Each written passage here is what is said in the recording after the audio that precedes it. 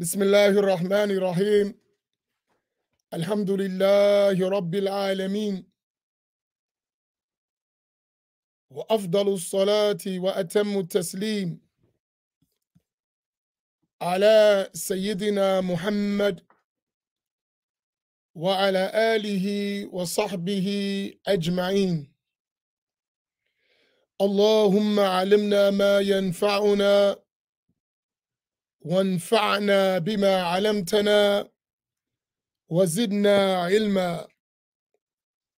اللهم لا سهل إلا ما جعلته سهلا وأنت تجعل الحزن إذا شئت سهلا. سبحانك لا علم لنا إلا ما علمتنا إنك أنت العليم الحكيم. Assalamu alaikum wa rahmatullahi ta'ala wa barakatuh. We welcome you all to this special post-Ramadan, post-Eid edition of the Black Imams Roundtable. I am Imam Amin Muhammad, the resident Imam of Masjid Muhammad in Atlantic City. I'm joined with my beloved Imam, Naeem Abdullah, the resident Imam of Masjid Mu'min in Pittsburgh, Pennsylvania.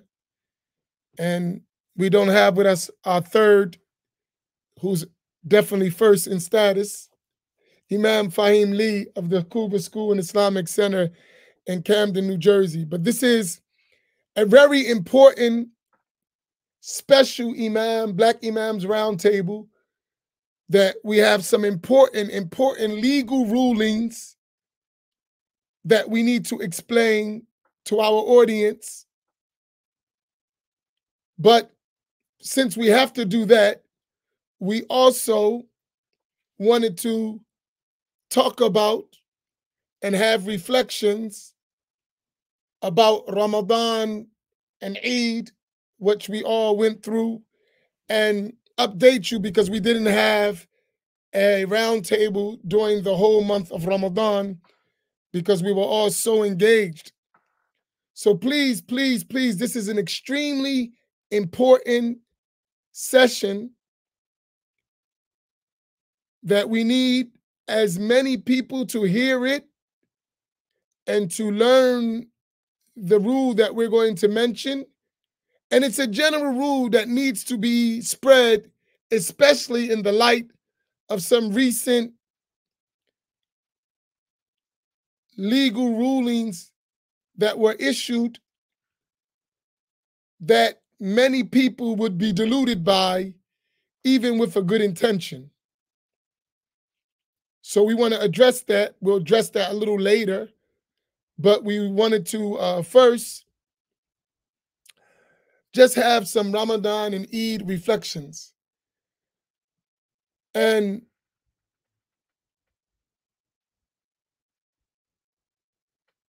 the title of this special edition is Ramadan and Eid Reflections, Substance over Appearance. And it's extremely important, as I mentioned a lot on the Black Imams Roundtable, on Masjid Muhammad's own morning reflections and scattered thoughts and post-Fajr reflections and different lessons, that we got to have substance over appearance. In other words, we have to be Muslim, be mu'min, right? And I had some discussions during the Eid and prior to the Eid, and even during Ramadan, at our discussions between the Taraweeh prayer, we would have a session after 10 rak'ah, we would have a talk.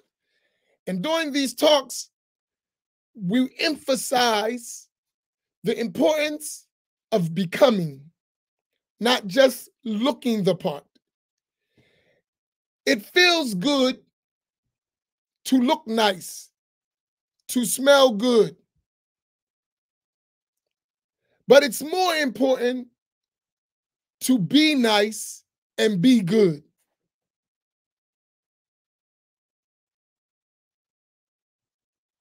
This is very, very important. We don't want to be a people who are just worrying about an outward appearance that is not accompanied with an inward reality. This is very important. And in Ramadan, the biggest lesson we learn in Ramadan is what Allah subhanahu wa ta'ala mentioned in the Quran when he said, لَعَلَّكُمْ تَتَّقُونَ. Perhaps you would attain taqwa, attain the rank of piety. In other words, if I explain that in simpler terms, be Muslim. Become inwardly and outwardly. That is the reality of a taqwa. And that's what fasting was prescribed in us, so that we could have a taqwa. And a taqwa is an inward state that is manifest on the outward. Very important.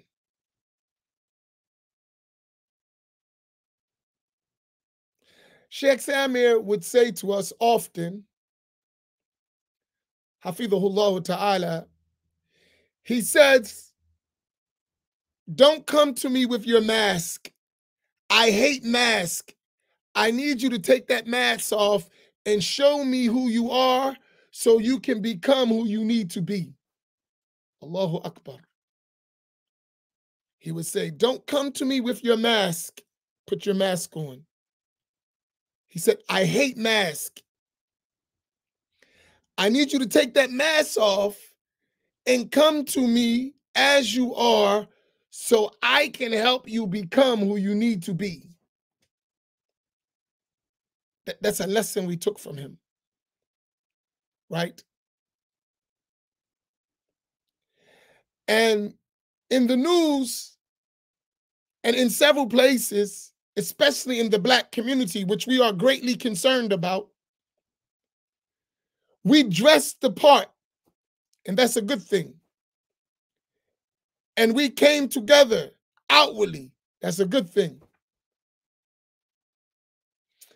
But because some of us have not embodied the reality of the outward appearance and have substance inside, what is inside manifests on the outside, and we have some of the disturbing, sad incidents occur that we all have become too familiar with, beginning to expect it.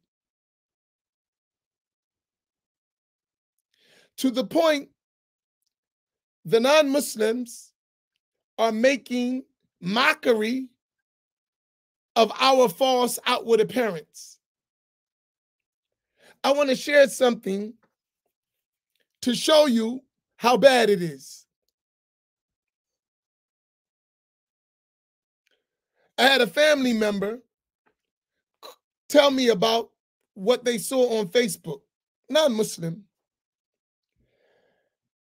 And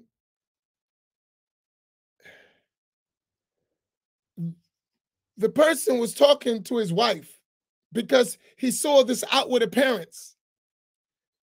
And the wife said to him, oh, they just dressing up. All of them going to go back to normal as soon as the Eid is over.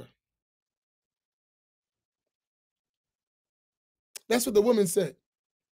Because her husband was like, wow, this is nice. They're really, and she said, oh, they're just dressing up.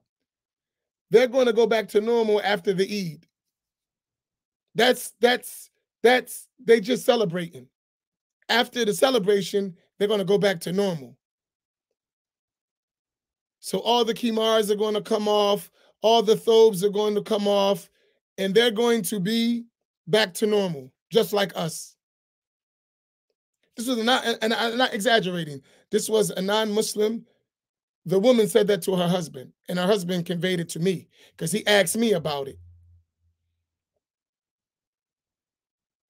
And I said,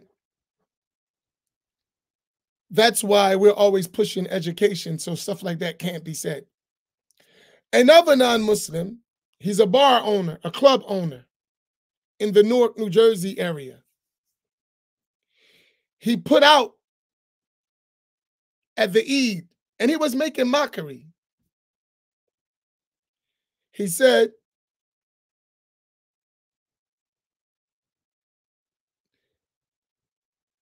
Eid special, $5 shots, real shots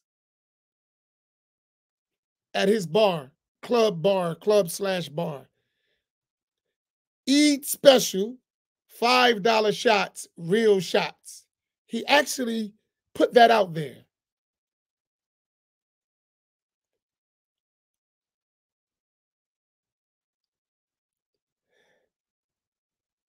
And though that sound like a joke, his wife said, and that night, some people will be at his club getting those shots.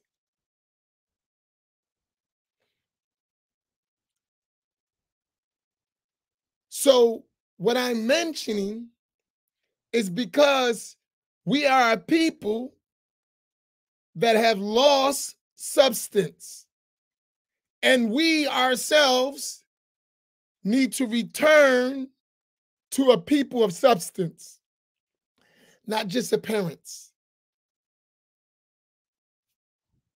So what I would say when we look at these challenging times we find ourselves in, that we start talking about being people of substance rather than just people of appearance.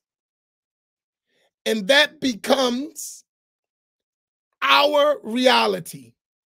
We are a people of substance. Islam means something. So I got a video of an incident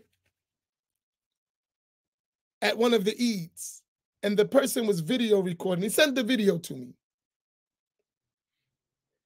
And as he was walking, he said some profanities, and he said, these people don't care nothing about Islam, or they have no respect for Islam. He was talking about Muslims. And I was thinking to myself as I was watching the video and everybody running, and he sent the video directly to me. I thought to myself, is it they don't have no respect for Islam because we are people of no substance and there's nothing to respect?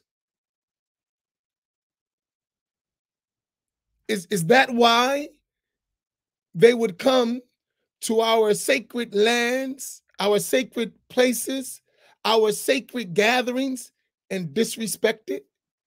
Is it because they see in us that we don't even respect our stuff? That's just something to think about, because that's what came to my mind. Have we lost our substance to the extent that even our youth no longer respect what we do or hold that as sacred? That's a question that we should ask ourselves. It's easy to shift the blame. It's easy to say, these young guys have lost their minds. The kuffar, they against Islam. But do we ever look inwardly and say, what are we doing as Muslims?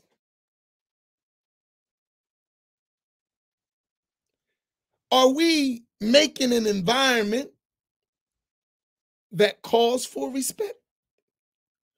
Are we worshiping and practicing and embodying the deen in a way that demands respect? This is inward questions we should ask ourselves, right?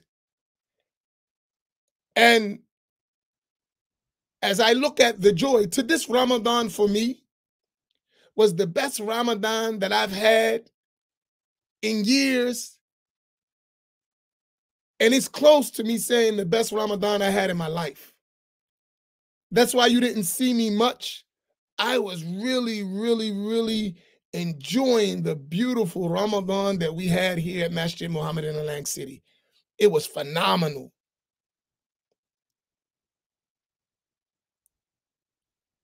And I thought something.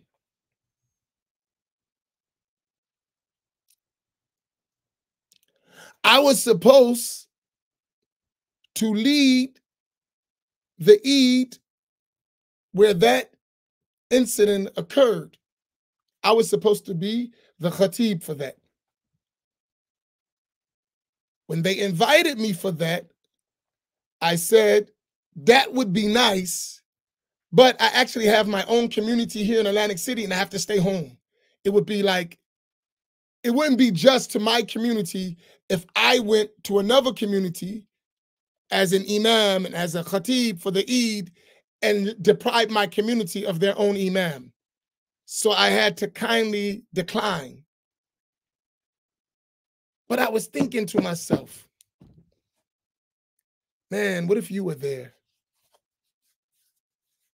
Right? Could you have said something on that minbar that might have inspired some of those young people so they wouldn't do something like that? I thought about that. That's hindsight, of course. Could I have been there and said something, you know, real talk, and maybe impacted the heart of one of those young people and they wouldn't have acted in that way? I'm not saying because you can't go back and change the future, but it's pondering things. You can learn from things and you can reflect and see, you know, how can you have benefited or what can you do in the future, right? I think about that stuff all the time. So what I say is we have to become people of substance. We have to start looking how to be real believers, how to be Muslims inwardly and outwardly. No one's perfect. No one's expected to be perfect. But we all strive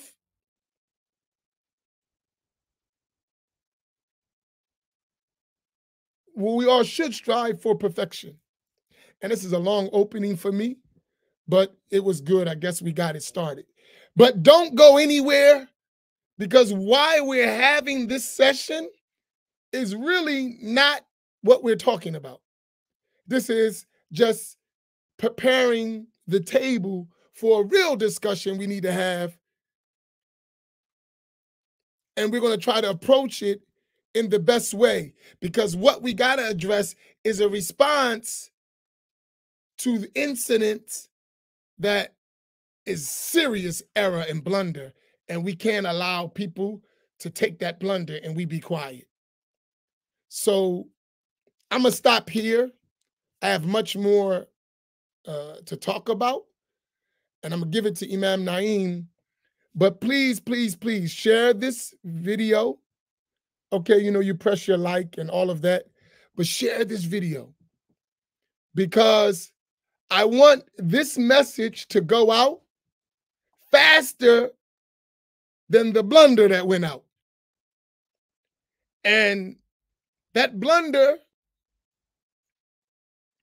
is a serious blunder. And if people follow it, it's going to be a catastrophe. So we have to address it, right? And that's why we talk about substance over appearance too. So I'm going to pass the mic, as they say, to our great and beloved Imam Naeem Abdullah. But please share this, because we're going to hit something that is extremely important. and it cannot be ignored. It's haram to ignore the subject we're going to talk about, and probably worse than haram when you have the ability. Barakallahu bikum. Imam Naeem, the mic is yours. Alhamdulillahi Rabbil Alameen. Wa sallallahu ala Sayyidina Muhammadin wa ala alihi wa sahbihi ajma'een. Amma ba'd. Assalamu alaikum wa rahmatullahi wa barakatuh, everyone. I have a question for you all. All of you who are with us now, live. I have one question for you all before I proceed. Did you share this video?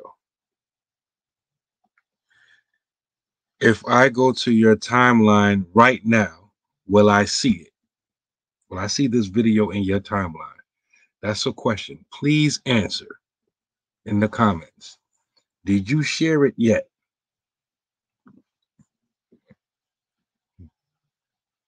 One, two, three, four.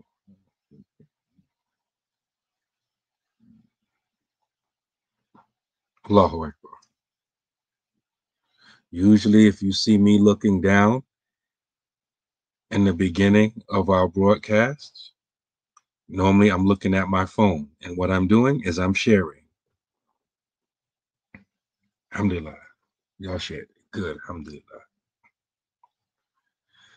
Subhanallah, I really think this subtitle is appropriate, and I didn't have any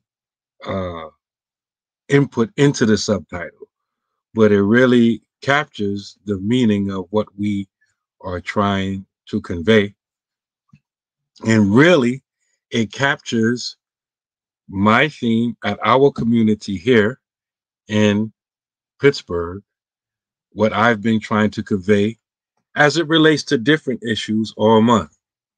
Hey, Imam Fahim, wa alaikum salam. Check the inbox.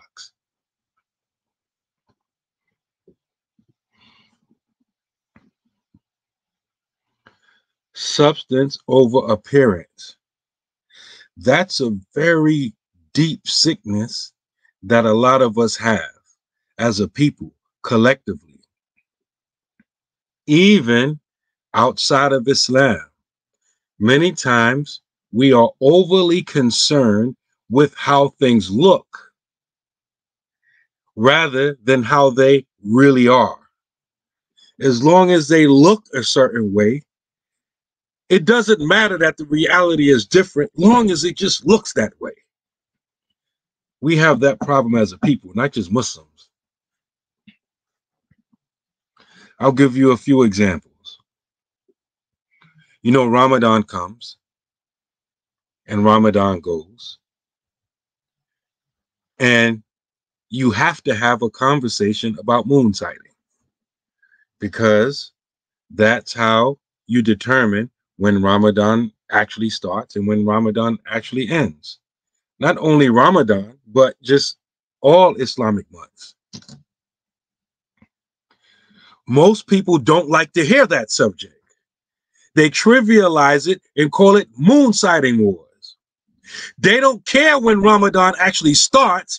They just want to fast what everyone else is fasting. It don't matter how, or if it starts, if it's based upon some bogus calculation somewhere, or if it's based on a country who's pretending to do moon sighting, but they're doing calculations as well. It doesn't matter.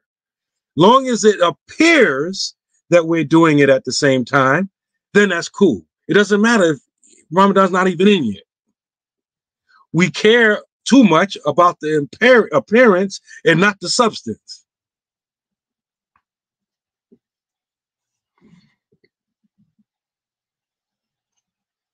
Another point that I brought out a lot and bring out a lot every Ramadan is iftar,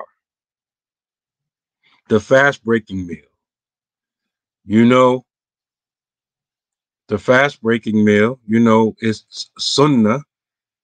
It's highly recommended, in other words, to hasten to break your fast as soon as the sun sets, when the Maghrib prayer is in.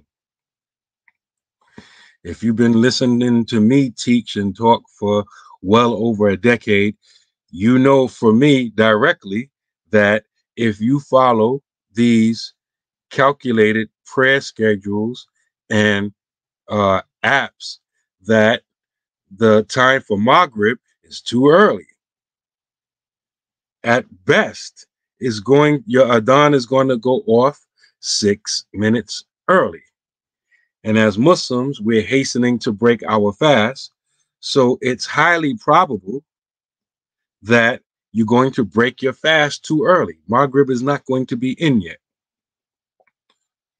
You would be surprised of how many Muslims, even after you explain it to them in detail and you speak slow or you break it down for the people in the back, so many Muslims still don't care because they only care about the appearance.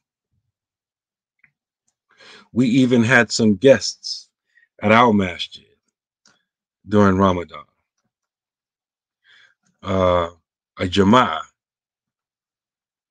and this was explained to them. It's been hard enough for our own local community to accept and understand, because we so like to go with the crowd so much, right? You talk about this, you demonstrate it, you show in real time. People will still have the app on, and that when that app goes off, they don't care if they can look out the window and actually see the sun. They're going to eat. So it's hard enough to get our people to get away from that. But we had a visiting guest community in our community, and it was explained to them, yo, don't do this. And they did it again anyway. So you got half of the community eating dates and the other half waiting. That Jamaat war out there welcome, they're not welcomed anymore. That was their last time there.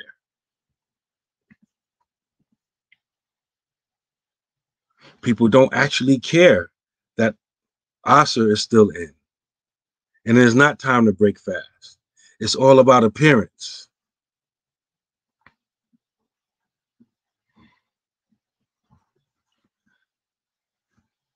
We had during Ramadan, and I wasn't doing any classes, any lives at all. But the situation got so bad, I had to do a 3-part live, 3-part course about halal food. Because, you know, we're in the masjids. We're gathered there for iftar. Masjid al-Mu'min, alhamdulillah, we have a tradition where we do iftar every single night of the month of Ramadan. And traditionally, it's been potluck. For those of you who don't know what potluck is everybody volunteers and they bring something to make a meal. So the way we would do it in Masjid Mu'min, we would have a calendar, and somebody would say, okay, I'm preparing the food for this particular day of Ramadan. And they buy the food, they prepare the food, they bring the food. Somebody else may say, well, I'm not going to make the food, but I will sponsor a night, I'll pay for it. So we'll take the money and give it to someone else to prepare the food. The Muslim basic knowledge of what is haram and what is halal with regards to food is so low and dismal that we had to cancel potluck in the middle of Ramadan and made intentions that next Ramadan, there is no potluck. It's all catered. Because people constantly bring haram food into the masjid. And they're not doing it to be evil or sinister. They have good intentions. They just don't know what haram is when it comes to food. And they're not going to classes to learn what haram food is or what haram food isn't. So when a Muslim comes to the masjid, they should be protected from ingesting haram, at least at the masjid. So we said we have to cancel that. And then next Ramadan, there's no potluck, there's no calendar going out. It's all catered. The most we may do is put a calendar up to let you know what type of food you might be getting that night. And by the way, you know, alhamdulillah, we not like Imam. I mean, we didn't know biryani and stuff. We didn't have biryani one night at Masjid Mukman. Almost every night was soul food. And if not, West African food. May Allah have mercy on Masjid Mukman who deprived the people of biryani. Allahu Akbar. Allahu Akbar. That's right. We had macaroni and cheese. One night we even had cornbread. Cornbread from scratch. You want your cornbread? Did you have corn, real corn in that cornbread? You got to ask the chef. I'm assuming so. I don't know. Did you taste it? I don't know. It was good though. I don't know. My taste buds ain't sensitive like that. I just know it tastes good. I don't know. Someone did that here. I was like, hey, what is this? Go ahead, I'm just messing. Man, it was nice. We had macaroni and cheese. We had, you know, our stuff. And, you know, at least our people here appreciate that. I remember years ago, a lot of the food was coming from the main halal spot over there. You know, that Mediterranean type food. Now I remember brothers voiced it. Brothers like, come on, man, I'm tired of this rice and all these kebabs and stuff, man. We need some food here, man, some soul food. And that's good too, because a lot of times you'll be surprised. There are a lot of people in America that think Mediterranean or subcontinent food is Islamic food, and it's actually like haram or makruh to eat like macaroni and cheese or fried chicken or so. That's not Muslim food. That's kufar food, right? Just a quick pause for our sponsors. B&B Strawberry Cornbread is by far among the best cornbread that you could ever taste. You must come to Masjid Muhammad first to get your taste buds in a state of joy. That is brought to you by B&B Strawberry Cornbread. I don't know. Samira might have something to say about that. We got to taste it and find out. Allahu Akbar. So, but you know, substance over appearance. Believe it or not, a lot of us, too many of us, not all of us, but too many of us actually don't care about if we're eating halal or not, as long as it appears to be halal. Alhamdulillah, in our local community here, and I've mentioned it more than once, I noticed over the years, like when we have Taraweeh, you know, obviously our little small community is a Black community. All the Black folks come for iftar, right? They come. They might not even come in time for the congregational Maghrib time, but they're in time. They're there in time for the food, though. So they come. They eat the food. They may even hang around for some small talk. But you start getting prepared for Isha. Start calling the Adhan for Isha. Years ago, you would see most of the Black folks scatter almost like roaches. Like you cut on a light. You got a roach infested kitchen, and you come in the kitchen in the middle of the night and cut on a light, and you see people scattered. It was almost like that during Ramadans, after iftar, before Isha, and barely any Black people would stay for Taraweeh. A second crew would come in for Taraweeh prayer, the night prayers, and they were mostly non-Black. I noticed this years ago. So the Black folks come for the food, and the non-Black folks come for the Taraweeh. And I spoke about this many times. This Ramadan was different at Masjid Mukman, or alhamdulillah. Some nights, less people came for the iftar, and more people came for the Taraweeh. I was pleasantly surprised. I felt in the context of Salatul Tarawih, I'm starting to see more substance over the appearance.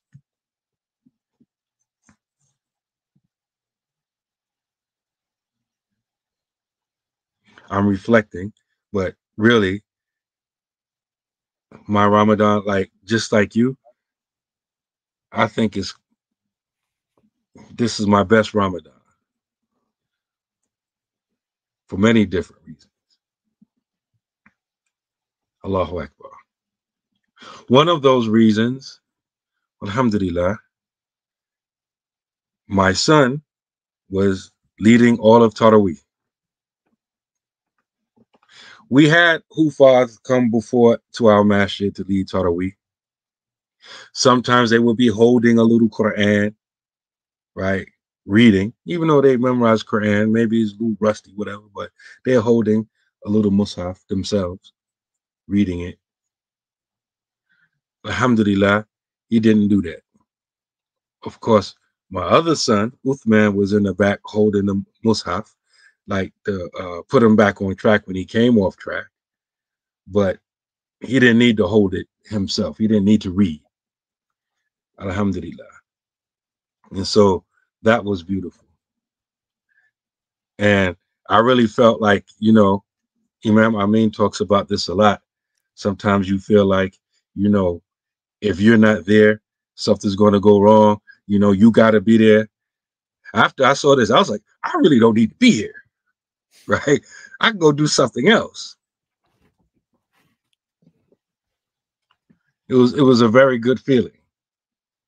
So we had, obviously, we do 20 rakats here. We read a page each rakat, so you complete a juz in the 20 rakats. So we had a khatam, a sealing, on the last night, and alhamdulillah, I did something that's common every place else, but not too common in America, right? We made it rain. Now, let me ask you a question. In American context, when somebody say they're going to make it rain, what they talking about? In American context, what does that mean? When somebody says, oh, we was over here and we was making it rain, what are they talking about normally? Be honest. Yeah, we know Falus throwing money, but like, where do they make it rain in America? Where it's commonly used to.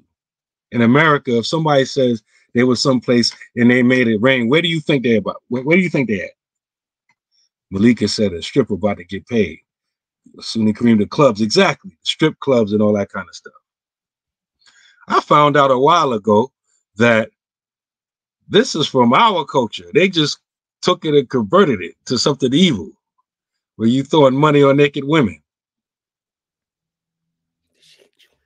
You know, and many Muslim cultures that I know about, while speaking particularly in the African context, if a person finishes memorizing the Quran at the ceremony, they may make it rain on them. If there's a gathering, and like many times they gather and they maybe go talk about the seerah of the Prophet sallallahu alaihi wasallam, like a maulid, and somebody's giving it, they're really dropping it. They may make it rain on the speaker.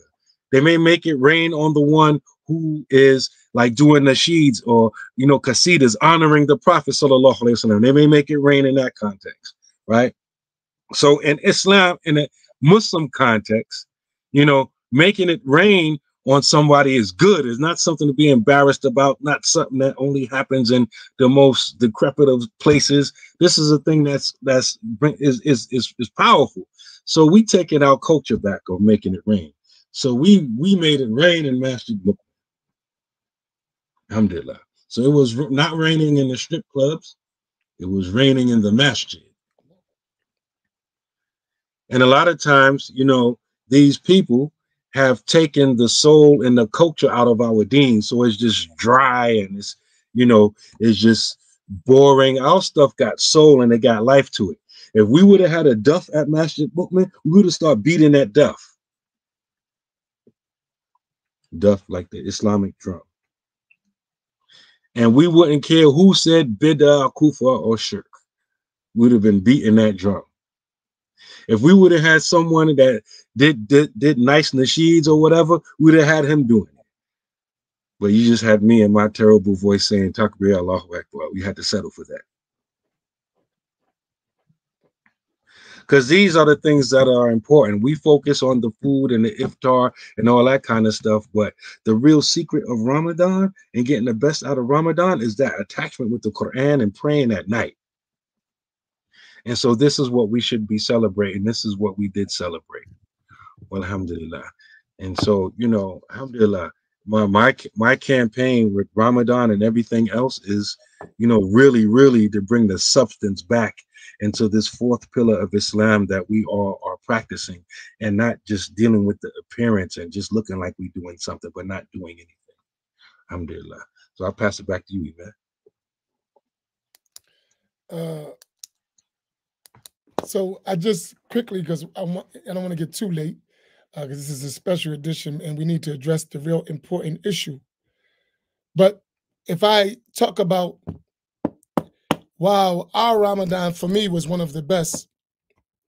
For me, I got to see the fruit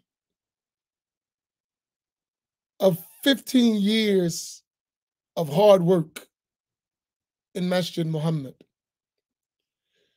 Because during Ramadan, 2 of my students who I raised came back to Masjid Muhammad and did a complete session all day, 8 hours of hadith, narration, and explanation.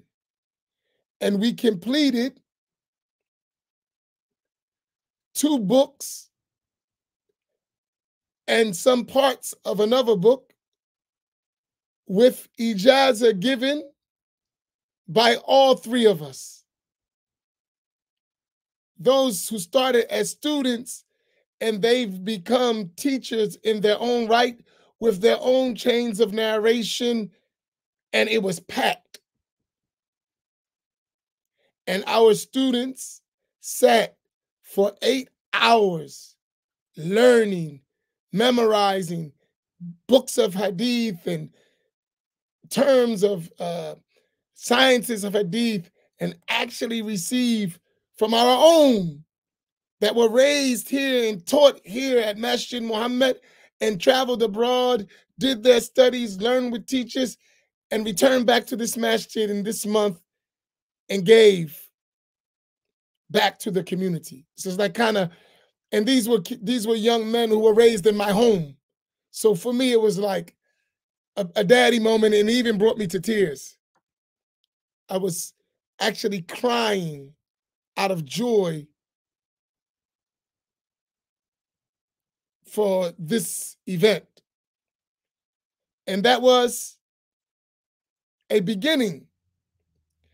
And Sheikh Abdul Aziz, who's an Azhar graduate, who I remember came to America as a teenager, not knowing much, and now he's a learned teacher and sheikh and Azhari with chains of narration.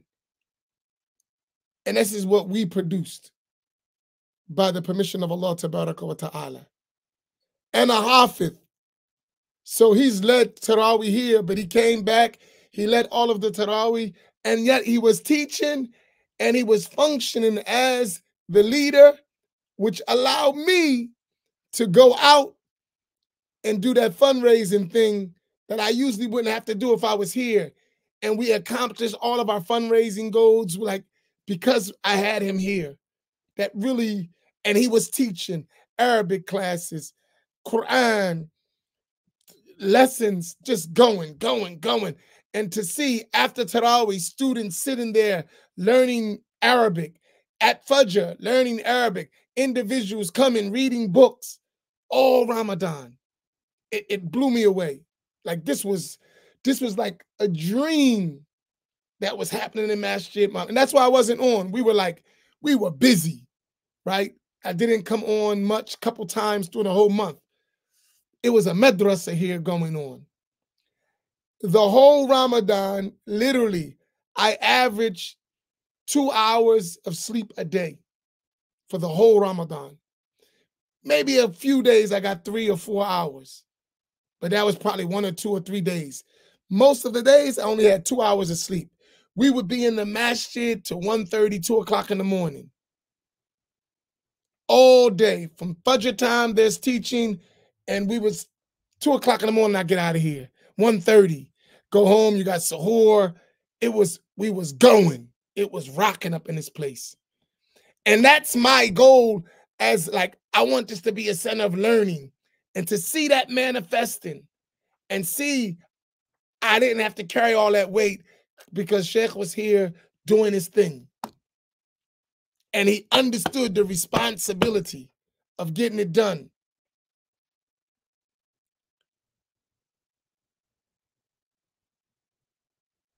It really, really brought, it was a joy. And then after he left, after completing the Quran, another one of my students came who studied here, lived in this masjid, studied. He went abroad. He finished 9 years of study and was in the Mufti program, and now he's a Mufti. After 9 years, and he returned back to Masjid Muhammad and led the Taraweeh prayer and gave lectures and talks and preparing for more teaching to come after Ramadan. It was just like a happy daddy moment for me, because I remember all these struggles, and like Allah is sending me relief, teachers, and we still got more coming. And then I also received correspondence and conversations with my beloved son, Ibn Ali Miller, who's now in Tarim, Hadramaut, with his children and his wife, and they're getting it. And he sent me a message of, thank you, thank you, thank you. I finally got what you've been trying to teach us for years. It's in my mind. And all of that was just a part of, like, Ramadan was so rewardable for me personally. Like, because sometimes we work and we don't see the fruits of our work, and that can be tiresome. But when I looked at this Ramadan, it was like Allah said, keep working. Here's everything to show you you're not wasting your time. Keep working, keep working. Here's a picture of the fruit of your work. So for me, and the last at the Eid, because I live in an area that's surrounded by those who oppose Ahl-Sunnati wal Jama'at, meaning the Ash'aris and the Maturidis and those who follow the 4 schools of thought and Sufis. I live in an area where we are surrounded by that ideology. And they're multiplying in that. But Masjid Muhammad's Eid was bumper to bumper, packed, standing room only. Despite how many people tried to undermine our efforts, Allah keeps showing us, keep going. Y'all on the right path. Y'all doing the work. Keep going. All those things really, really, really, really, really give me strength, give me encouragement, right? And when I see the next generation stepping up, of children, of teenagers working and wanting to learn and being committed, and parents sacrificing their children. You go to the masjid, you help clean up, you go see what Imam Amin, you sit whatever he needs, and we getting it done. And I'm like, okay, here's the baton is getting ready to be passed. All of these things bring a joy in. And so for those who miss me all Ramadan, that's what I was doing was Ramadan. I wasn't taking a rest. I don't get no rest. I was still working, but I was working locally, and it was a beautiful feeling for me. May Allah be praised and glorified for his endowments upon us that are so many, the ones we count and the ones we don't even realize. But Imam Naeem, if we can, so we don't get too late, can we switch to the very important subject? If you will take it, you have the thing, and inshallah, unless you have something quickly before that, but we want to get to that because it's very important. And we need all of you to pay close attention. Very To what we're going quickly, to mention. very quickly, we also had another khatam of the 40 hadith. MashaAllah. MashaAllah. After every 12 rakats during Tarawih, I would read a hadith or 2 or 3 from it until we completed it. So the night before the 29th night, the 28th night, we had a khatam of Arba'ina Nawawiyah. And on the last night, the 29th night, we had a khatam Quran, alhamdulillah. Allahu Akbar. That's real quick. So, it's important that we keep our, Asanid alive. We learned it one time at the masjid. That don't mean you don't pick up the book again. You have to keep these things wet and moist and keep going over it. Alhamdulillah. So we did that. We were able to do that during Ramadan, even though we weren't as lively and active as you were over there in Atlantic City with all them classes popping off. We trying to get there though, inshallah. Inshallah. Jahid to Shahid for all of us. Struggle and we will witness. So what the meat of what we trying to get to tonight is, first of all, I'm pretty sure all of you have heard or even experienced. I know some of you in here were actually there and in Philadelphia, where there was an intense shooting at the Eid. Not some non-Muslims shooting at Muslims. Muslims shooting at Muslims at the Eid in Philadelphia at the Philadelphia Masjid. Sister Clara Muhammad. You had something. You had an incident in Atlantic City too. You mentioned, right? Yeah, they had some fighting and stuff there as well. I even saw on Instagram someone shared a TikTok video. Where is that? The Mall of America at? What city is that in? Minnesota. Minnesota. There was some Muslims fighting or something at a mall or something there, right? And so you have a lot of times you have people, many of us, who are Muslim in name or appearance, but the reality of being Muslim is not there. Yeah, they may be technically Muslims. The hukum may be that, yes, they are Islam, they're Muslim, right? But the essence of Islam, it has not reached their core yet. So a lot of times, that's the only way you can have stuff like this happening, where Muslims are attacking Muslims anywhere, but much less a Muslim gathering, much less a masjid, much less at one of Islam's only holidays, the Eid, with elders, women, and children, i.e. civilians. People not involved in that street culture are also victims of the street culture there. So someone went public and said that they're not giving shahadas anymore unless people meet certain conditions. Someone said they're not going to give shahada. Somebody comes to them to take shahada, they're not giving them the shahada unless they meet certain conditions. He said he wants to take their number and email, etc., their address. And obviously this is geared towards young people. Want to reach out to their parents to ensure they are aware of this decision. The parents will be able to assist in informing the masjid whether or not this is gang related or not, or whether they have been studying Islam at home and are serious about their decisions. He has these numbers. Provide them with someone who can personally follow up with them to ensure they are sticking with the religion. To enroll them in daily, weekly classes. Provide them with a new Shahada certificate to assist with their burial rites, as well as information needed when they want to make Hajj or Umrah. Log them into a masjid database.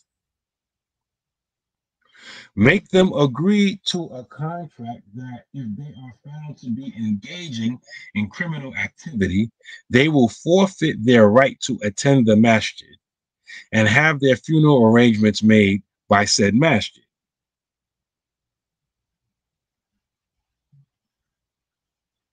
This person said, after listing those things, he said, if we want people to take Islam and Muslims seriously, we have to take Islam seriously. I am not giving any more shahadas unless this protocol is being followed. I've said it before. I am uncomfortable giving someone shahada without there being a system in place to ensure their growth and development as Muslims. They are liabilities to our traditions. And as far as I know, that was the end of the person's statement. I'm going to let Imam Amin Take the deal. first part. That You want me to read the first part too?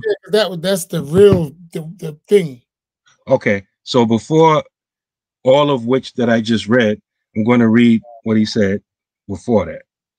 He said, let me explain. During the time of the Prophet, sallallahu alaihi wasallam, people were known to take shahada for ulterior reasons, not related to being a sincere Muslim. Allah revealed an entire surah in the Quran that is titled Mumtahina, the woman who is tested. This was specific to women who wanted to get away from their husbands. Wait a minute, you need to back up for your mic. Something's going in and out. Go ahead. Let me know how I sound. Go ahead. Yeah, go ahead. This was specific to women who wanted to get away from their husbands. And since there was no divorce in their religious traditions, Islam was the only escape. So they came to the Prophet professing a desire to take Shahada, but not because they wanted to be Muslim. They knew Islam did not permit Muslim women from being with non-Muslim men. So if they took Shahada, they would have been separated from their husbands. So Allah commanded the Prophet to test them to see if they were taking their Shahada to be sincere Muslims. History repeats itself, and those who do not know their Islamic history are doomed to repeat it. We need a system in place. When someone takes Shahada, we need to do the following. The one above that. PSA, you saw that? Oh, okay. That's the post. PSA to all imams, students of knowledge, preachers, and teachers, stop giving these young people shahada until there is a system of checks and balances in place to ensure that they are taking shahada to be sincere Muslims, to be sincere Muslims, not to join a gang or to be cool. I'm going to say something, and I'm going to read something, because some of us, as Sunnis, I'm going to start with us. We are appearance, no substance. We appear to be knowledge and know nothing of the religion of Islam. I'm starting with us. Al-Sunnati wal Jama'ah. Some of us are appearance and no substance. What do I mean? We appear that we know something of the deen, but we didn't learn, and the very basics of Islam is missing. Hence, we don't even make in-car, we don't censor stuff that is obviously needed to be censored.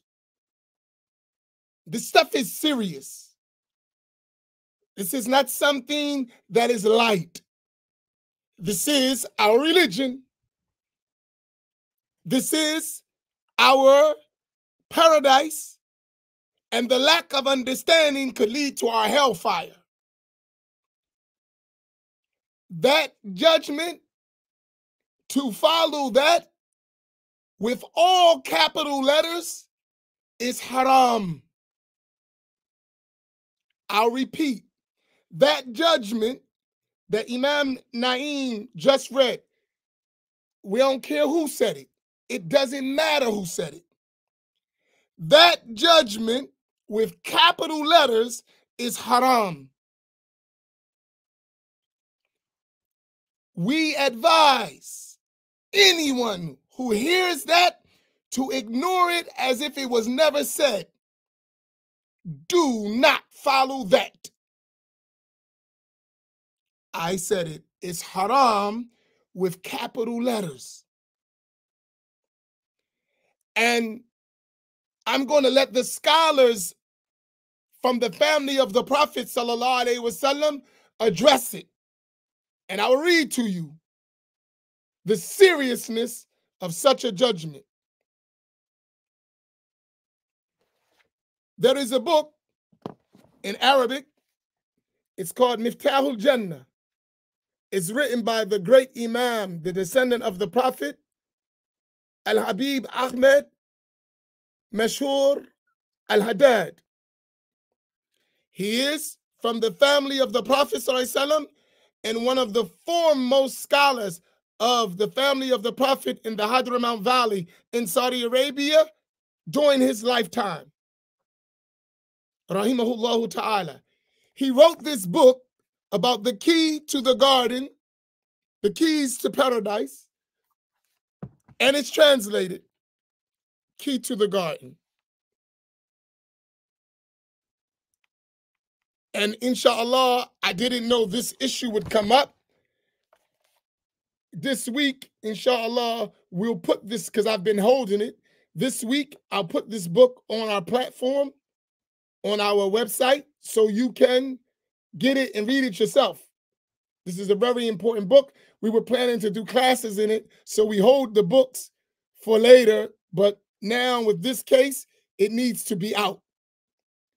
And inshallah, let me read what he said. Could you read the PSA first again, so the context?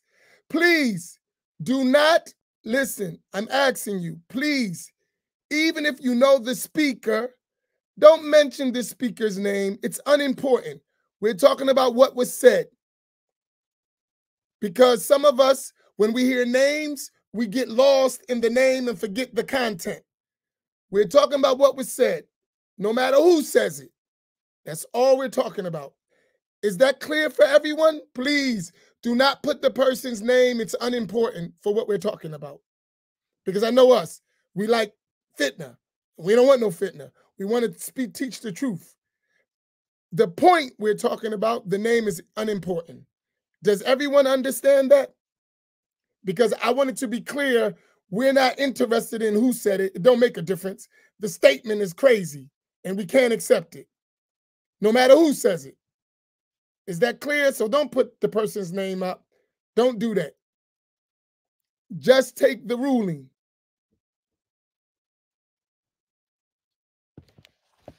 And this is not time to be childish. It's very important. Don't be childish. Don't put names to get fun and likes. Don't do that. We want to deal with the issue. So read that point again, Imam, please.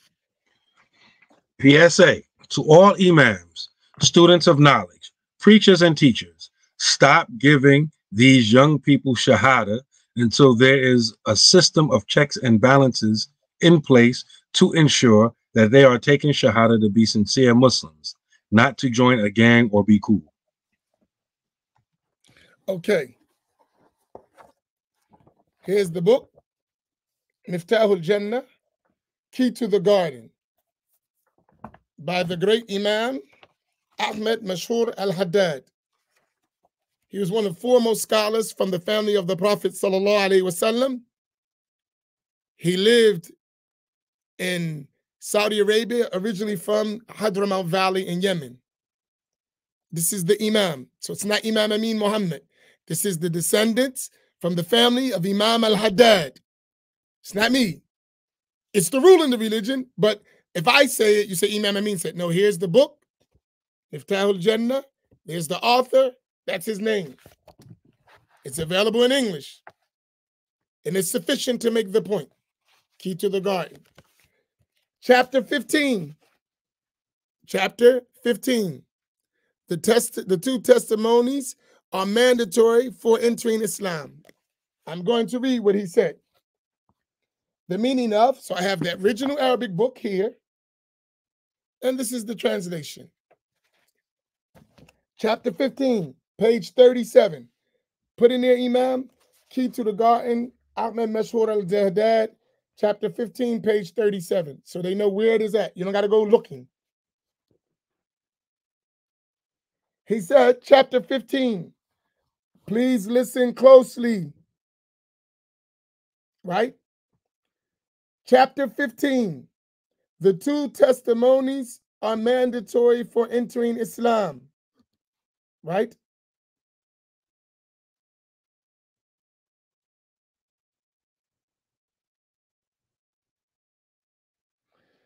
Here he goes. We have already mentioned that since belief in the two testimonies is essential in Islam, the two testimonies meaning Ashhadu an la ilaha illallah wa ashhadu anna Muhammadur Rasulullah,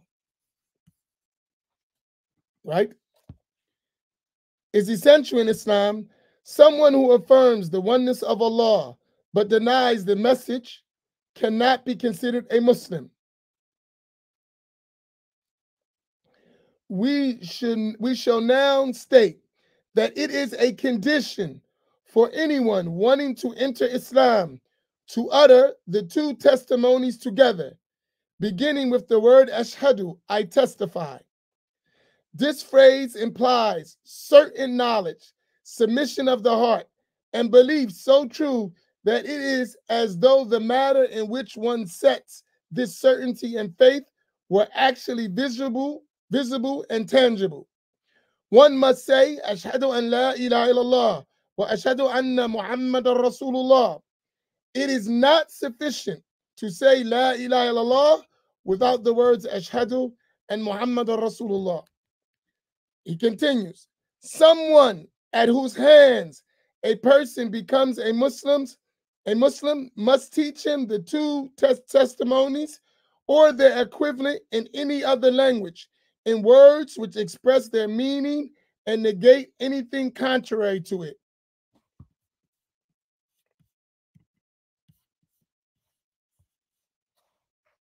Excuse me. This must be accompanied by a complete lack of hesitation and by the renunciation of every religion other than Islam. I'll repeat that.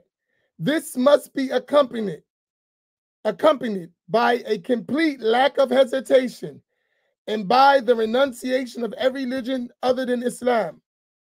Listen closely now. When someone comes to him wanting Islam, when someone comes to him wanting Islam, he should make haste to teach him the two testimonies and should not delay. I'm going to repeat. When someone comes to him wanting Islam, he should make haste to teach him the two testimonies and should not delay.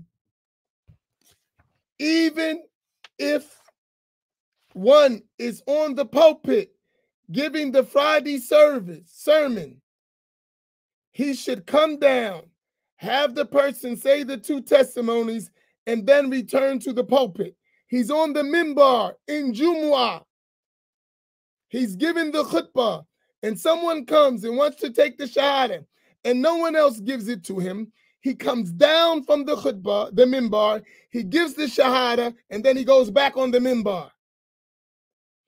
For his sermon will not be invalidated by this. Whereas, for him to delay, meaning delay what? Delay that person taking shahada, would mean that he is contented to see this person remain a disbeliever when he has already come in submission. And to be content with disbelief, it is itself disbelief. I'm going to repeat that. Whereas for him to delay, what? Delay giving that person the shahada would mean that he is contented to see this person remain a disbeliever. When he has already come in submission, he's coming to become a Muslim. And to be content with disbelief is itself disbelief. This is not a light matter.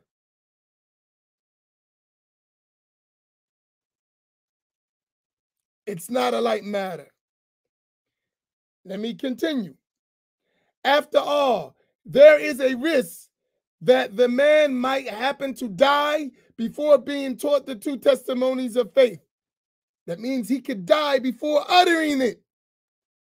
You telling him delay, this guy dies as a kafir.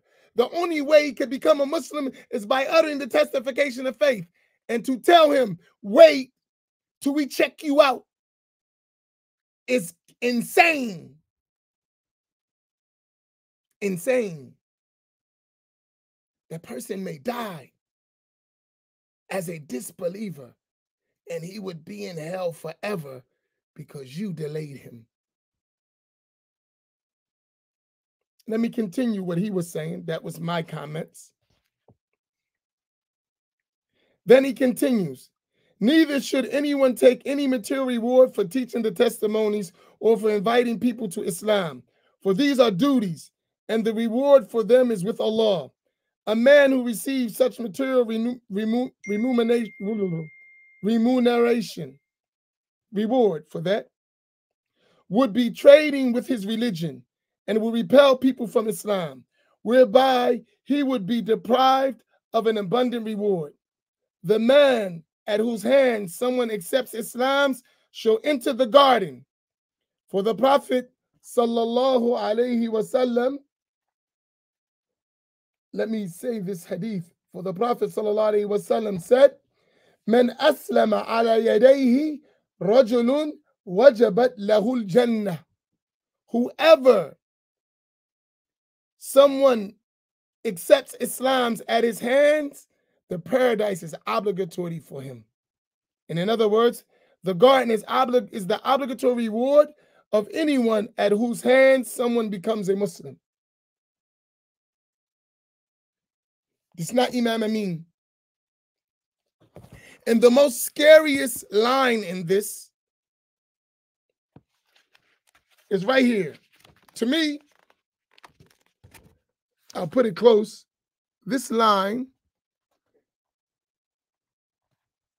which is right, move my hand here. I'll bring that closer. You see that line? I'll put my fingers between it. This is very difficult. Right between it, that line right there. It says, وَالرِّضَى بِالْكُفْرِ كُفْرٍ. You see it? That line, out of everything, to me is the most scary thing. وَالرِّضَى بِالْكُفْرِ كُفْرٍ.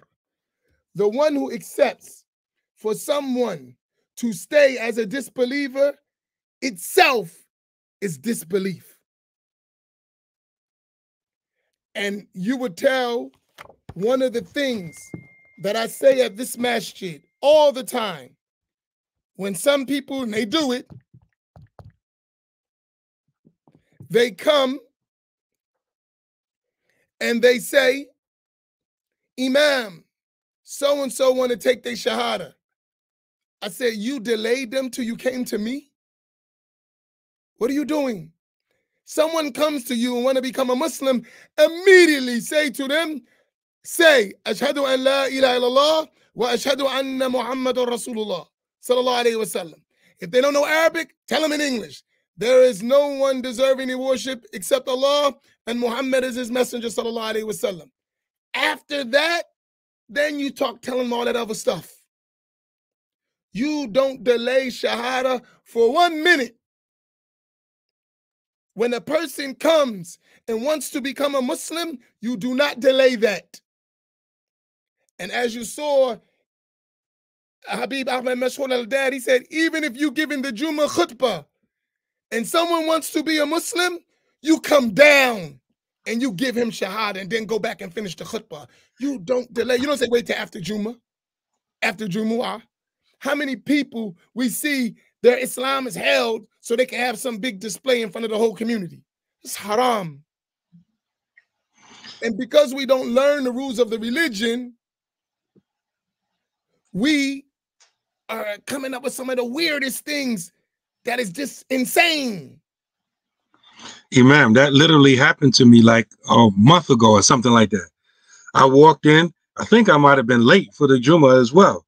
And someone said to me, someone's here to take shahada, right? Like you said, you know, normally we wait after the Jummah or whatever. I said, they're here right now? They're here to take shahada? Where they at? Come on, right here. Repeat after me. And I gave them shahada right then and there. People commented afterwards, was like, wow, I never seen that before. A shahada before a Jummah. I said, yeah, it had been sinful for me to delay it any minute. I found out about it. He was right there, gave him shahada. And then went and started the khutbah. It didn't happen in the middle of the khutbah, but literally right before Jummah, right before the Adhan. I want this ruling, though. Like I said, we don't care who said it. This is serious because it can result to people dying on the state of kufr, on a state of disbelief.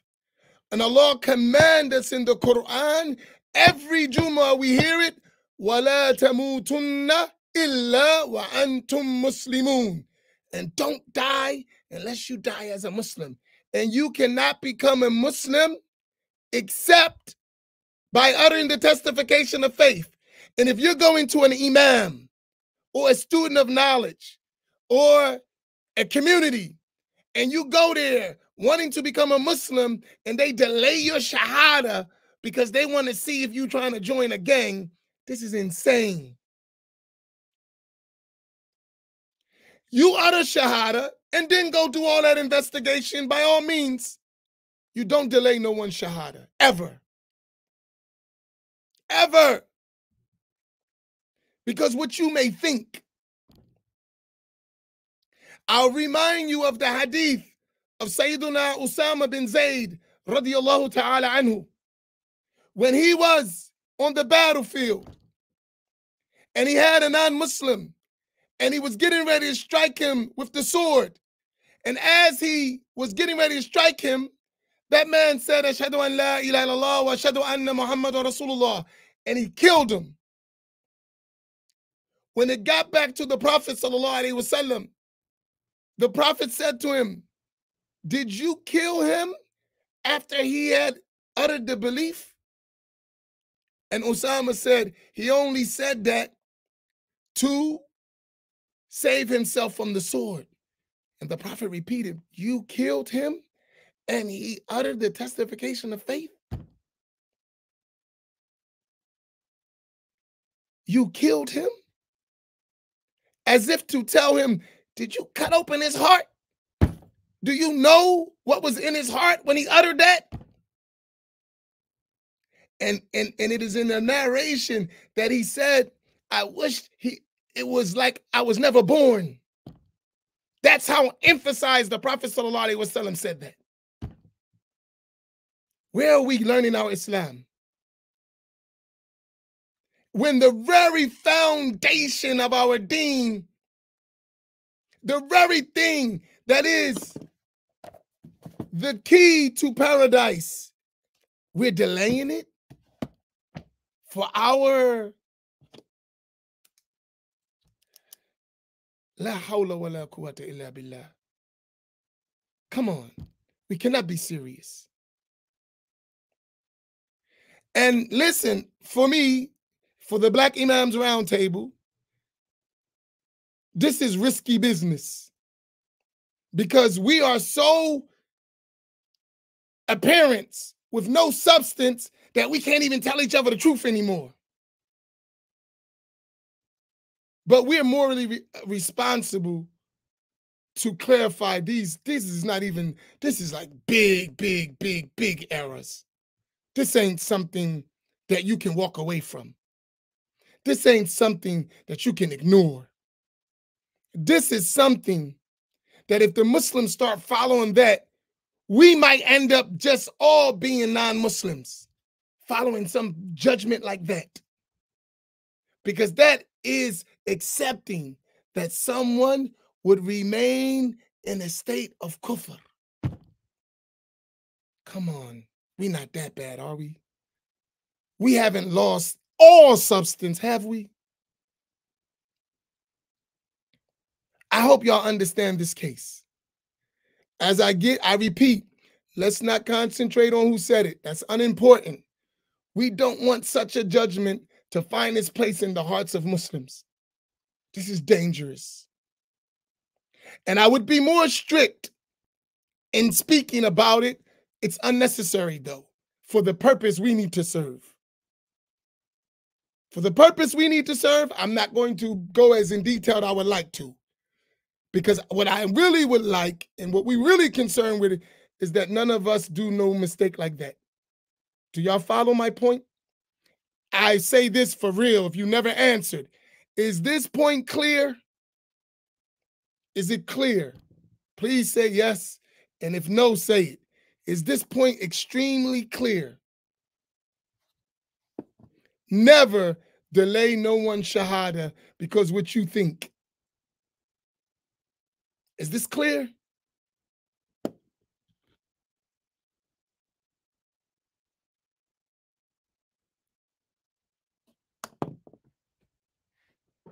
Go ahead, Imam Naeem. I just wanted to clear this issue. Alhamdulillah. This reminds me, I don't know if this was like some universal prison thing, but I remember back when I was there, brothers used to ask a new shahada like 3 questions. They used to ask the person, are they doing this for protection?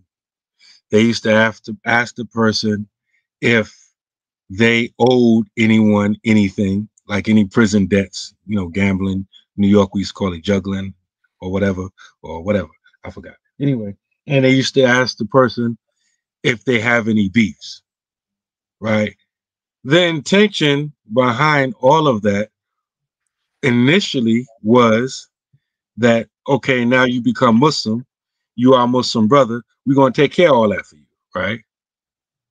We're going to take care of all of your prison problems for you, so you don't have to worry about anything. Sometimes when that tradition got to some prisons, some people misunderstood it and said, okay, if you got beef or you got debts, we're not going to give you shahada until you take care of that, which is clearly wrong. As Imam Amin said, you do not delay anyone's shahada under any circumstances. Do not delay it. You give them their shahada, and any other problems they have, you deal with that after. Because again, we have to stop thinking like disbelievers. The biggest crime, the biggest sin is kufr, right? So no matter what anybody else is doing, is not more heinous than kufr, a disbelief. I mean, Muslims, we have to think like that because we are Muslims, at least if we have substance over appearance. You just want to look Muslim, but not really be Muslim at the core, then yeah, all of these other things are more important than disbelief itself, if it's just about appearances. But no, we're Muslim. It's not about appearances. Appearances are secondary. The primary thing is that we have the proper belief, that we have belief at all. And if we know someone has the belief, they want to believe in what Muslims believe in, and they understand that, and they come to you to give them shahada, give them shahada. Don't care who says wait or delay or put them through the ringer or make sure they, give them your fingerprints or whatever they talking about. And I want to answer a couple of questions here. I put it in the private chat.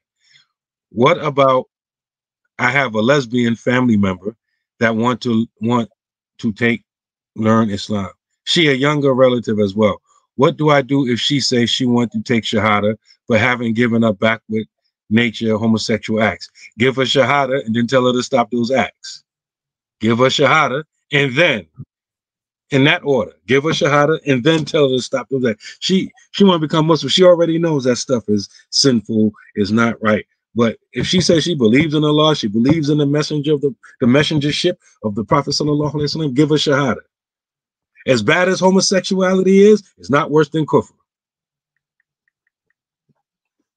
And a lot of people may be shocked to hear someone say that, right? But homosexuality is not worse than kufr. And I don't think a lot of us believe that.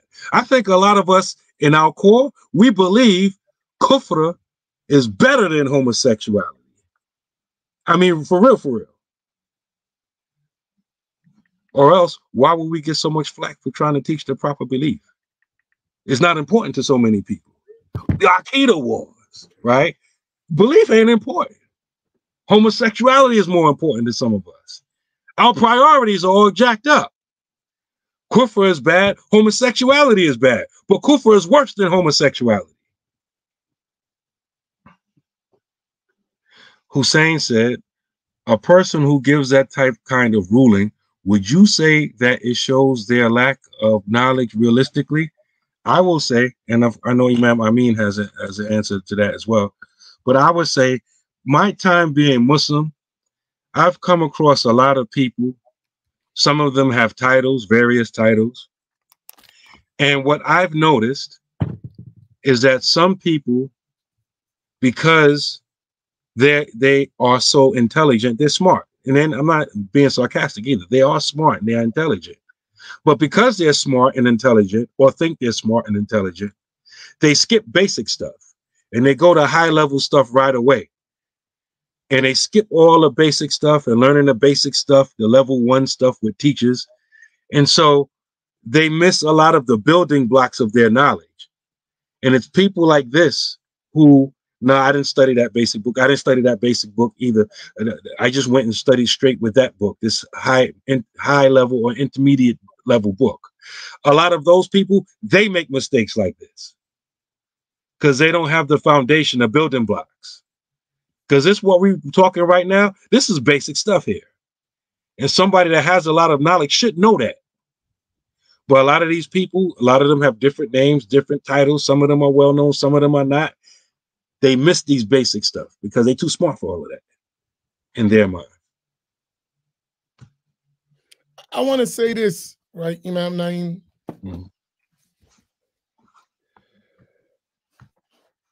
That's why we mention, don't talk about the person who uttered this. I mean, it's obvious that they're going to find, you're going to do what you're going to do. But that's not the issue. Right? I believe the intent is noble. I don't doubt that. What the person is intending, I believe, is a noble thing. I don't have no doubt about that. I would not accuse. The idea is I want to do something good. I want to prevent people doing this type of stuff. I got it. I agree with you. That's just not the way to do it. Not only is it not the way to do it,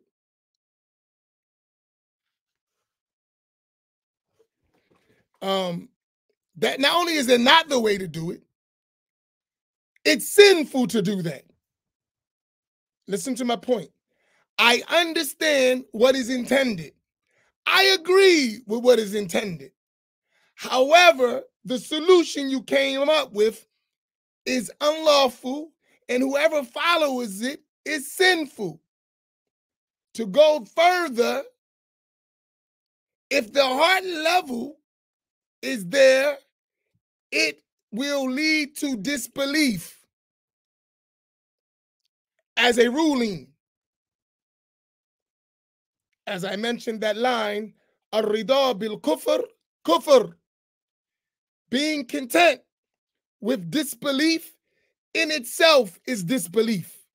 That's serious. I didn't say it. I didn't make it up. That's the rule in the religion. It's mentioned for a reason.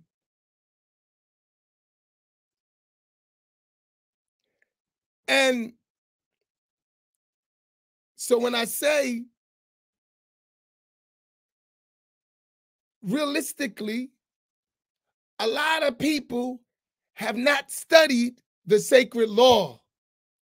Reading Quran and hadith books without studying the sacred law well is insufficient.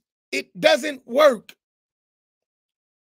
You're going to interpret the Quran and hadith improperly, not because you're a bad person. It's because you don't understand the sacred law. There's a big difference. Listen, are y'all ready? I want y'all all to copy and paste what I'm getting ready to tell you. Legal rulings are not taken from the Quran and the Hadith books. Legal rulings are taken from fiqh books. Do y'all got that? I'm going to repeat it. With some of the fast typers, type it up. Legal rulings are not taken from the Quran and Hadith books. Rather, legal rulings are taken from fiqh books. Do y'all got that? Can someone put it up so we can share it? Because our job is to educate ourselves. And this is a problem. Legal rulings are not taken from Quran and Hadith books. Rather, legal rulings are taken from fiqh books. Could everyone copy and paste that, please? Could everyone copy and paste that? It's extremely important. We want to save people from kufr. I don't want to become disbelievers because someone makes an unwise ruling. We don't want that to happen. We don't want to block people from Islam because of a popularity contest.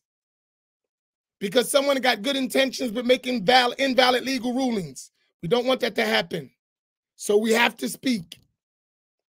That's all we're talking about. We're not talking about nobody's personality. We're not talking about anything else besides this legal ruling that is given is not correct. And it's dangerous. So we have to clarify. That's it. No more, no less. Right? But most of us don't realize this because we're slogan people. I follow Quran and Sunnah. Yeah, what fiqh books are you learning from? How are you understanding legal rulings? I follow Quran and Sunnah. Yeah, you're not qualified to extract legal rulings from Quran and Sunnah. I go to my previous question. What fiqh books are you ruling from? I follow Quran and Sunnah. That is an error. And you see how bad that error can be? It could lead someone to stay into disbelief because of you misunderstanding Quran and Hadith. So this is an important issue. It's not something light. It's not a kiddie game we can laugh about, ignore it, No, not this. This is going too far. This is worse than what happened at the Eid. This is worse than what happened. This is dangerous. This is dangerous. This is not something we sit back and say, hey, no. This is too much. It's wrong. We're not going to criticize any individual. We're saying this can't stand as a legal ruling. We can't allow that. No. And that's why. And if we are mistaken, which we're not, because we're quoting the scholars, what they mention, you show me in any fiqh book, in any school, where they tell you to delay the shahada. Show me one book of fiqh in the Hanafi school, Maliki school, Shafi'i school, Hanbali school. You show me one fiqh book that says delay the shahada while you investigate if the person wants to really be a Muslim or not. You show me one fiqh book that says that. One. Just one. I don't even need two. Show me one. One relied upon book of fiqh in any school that says that. This is going too far. We make mistakes. We human. But this is a huge mistake. It cannot be accepted. It cannot be. And maybe the root cause of this problem is this: taking legal rulings from Quran and the Sunnah and not reading books of fiqh. Maybe that's the problem. Maybe that's it. We got into this habit of interpreting the Quran and Sunnah ourselves, and now we made major mistakes. This is a problem.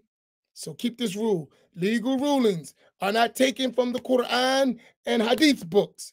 Legal rulings are taken from fiqh books. That is a difference. So this is not something that's light. If you have any questions, because this issue needs to be clear.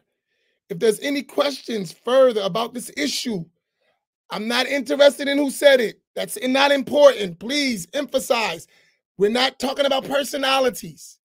We're talking about the legal ruling in this case only. We ain't talking about nothing else. Is it well understood? Imam Naeem, I don't mean to emphasize that, but you know us.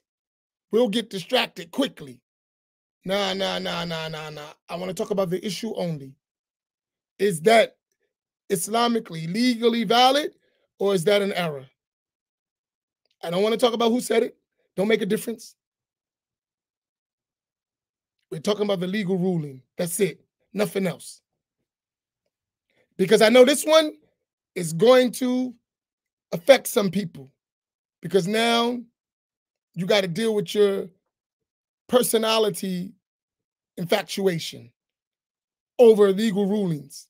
Because I like so-and-so is popular, I'm going to forget about the legal ruling in the religion. And this is a mistake. We can't do that.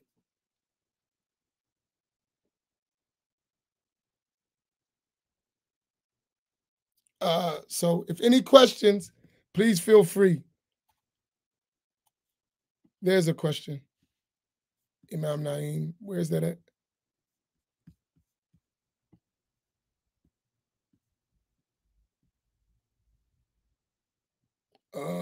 You put that in the box. Imam Naeem, where you get that question from? It was right. It was from Facebook. I'll read it. It says, Assalamu alaikum, 3453. I have a question.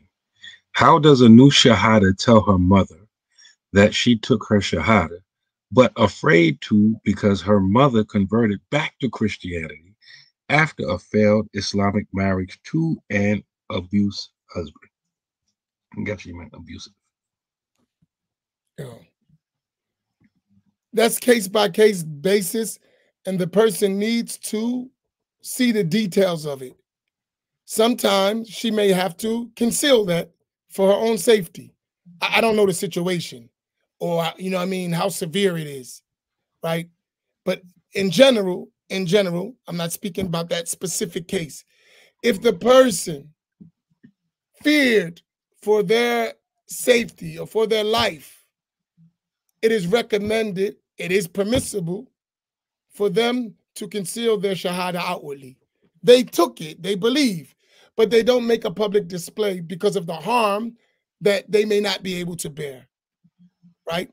And this is known from the hadith of Ammar ibn Yasir, who his mother and father, Sumayya and Yasir, were among the first martyrs in Islam. But when they was torturing him, he said that he said words of disbelief. And they went to the Prophet ﷺ, and the Prophet asked him, was your heart firm in belief? When you said what you said, he said, yes. He said, if they do it again, you do the same thing. So the Prophet ﷺ told us, when you're in this condition, this is permissible. But if that person is not in that condition, then maybe they will find a wise way to tell. But if they feel that they're going to be harmed and it would be above what they could bear, it is permissible Islamically for them not to say it. As for what's in their heart is Muslim, I'm Muslim. But I don't want this issue.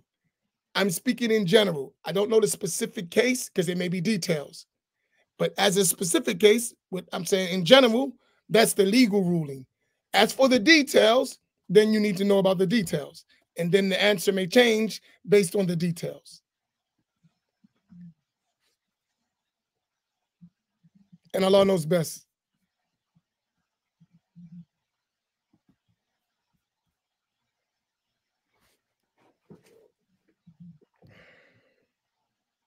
So are we good, Imam? We covered the issue well. Is everyone okay and clear?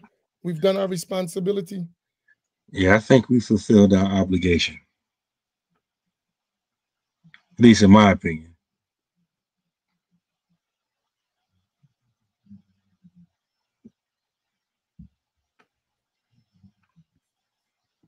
So this is a Facebook question. Assalamu alaikum. Since a kid, a lot of Jumu'ah leaders or imams delay the Shahada until after the Jumu'ah. Why is that wrong? Just so I have an understanding. What is wrong is when you delay the Shahada, that means that person is going to remain a non-Muslim until they get the Shahada. And it's not permissible to delay. Why? Because that person may die and they didn't utter the testification of faith. And the only way to become a Muslim is to utter the testification of faith. If you delay that and they die, they still didn't become a Muslim. And you've let them die in a state of kufr, in a state of disbelief. That's what's wrong with it. We had a real situation here, Samira will remember, several years ago. A brother was attending to marry a non-Muslim. The sisters got with, the Muslim sisters got with this woman that this brother was going to marry. And after their conversation with her, he or she was ready to take Shahada. The brother went and talked her out of the Shahada and married her. You can't make this stuff up.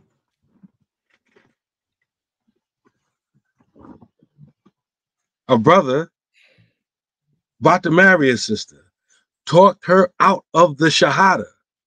SubhanAllah.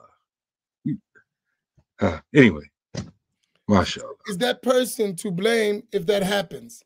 Meaning delaying the Shahada and they die. You are sinful. Whether they died or not, delaying the Shahada is sinful. And if you accept that so this is out of ignorance. Most people do it because they don't know the rules, which is a problem. That's why the Prophet ﷺ said, "Talibul ilmi faridatun ala kulli Muslim." Seeking the knowledge of the religion is an obligation on every Muslim. You need to learn. If you don't learn, you're going to make these kind of mistakes, thinking it's the right thing to do. So that's another case. But here, you still didn't change the condition of the person. That person died on a state of kufr, and you were the reason why. Do you want to go to Allah like that? You block someone for becoming a Muslim because of your suspicions, your thoughts. You told them you can't become a Muslim because I ain't sure you really want to be a Muslim. Men answer, who are you? Who are you to be the hakam on the ikhlas of someone who wants to become a Muslim? What is this? Who are you to be the judge on the sincerity of intention of someone who wants to become a Muslim? What is this? And we're going to leave that to every imam or student of knowledge, to their discretion, who comes to Islam and when? Huh? What kind of religion is this? Come on. We can't be serious. But we are, or we wouldn't be having this conversation. We really reached that level that now we've become judges on determine when someone is ready to become a Muslim from our side?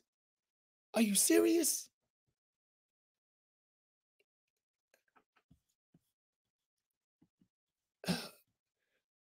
If you want to hear who died and left you, boss, that's where that needs to be applied. Who died and left you, boss? Who died and left you, the ruler and judge over the intentions of someone who wants to become a Muslim? Come on. We ain't lost our Islam that bad, did we? We're not that really. Come on. No. No. It's sad, but we reached this point. It's true.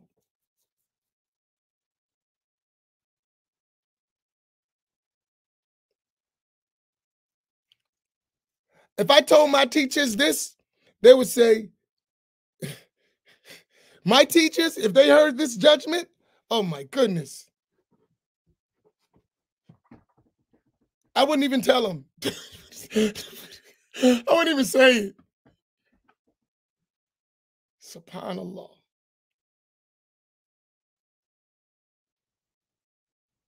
La hawla wa la quwwata illa billah. We are living some serious times.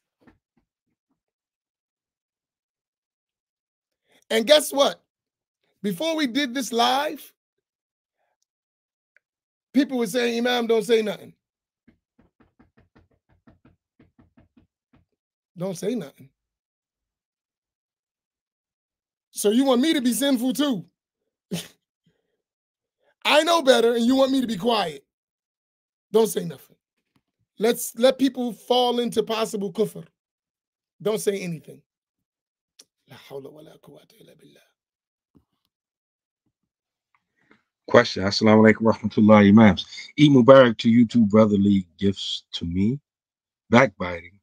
It's something that weighed on my mind and how much I started to keep silent a lot during Ramadan. What are the components of what makes backbiting what our beloved says it is? I want to stay away from things that cause it. Backbiting is, wa alaikum salam wa rahmatullahi wa barakatuh, first and foremost. Backbiting is saying about someone in their absence what they wouldn't be pleased of. And I use the word saying, but also like even by indications as well.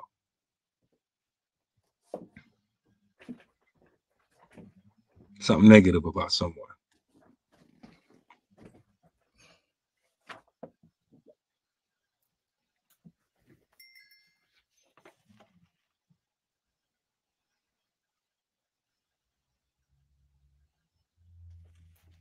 Oh, go ahead, Imam Naim. You finished? I'm finished.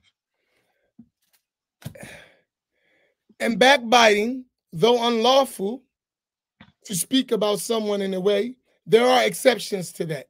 There are exceptions.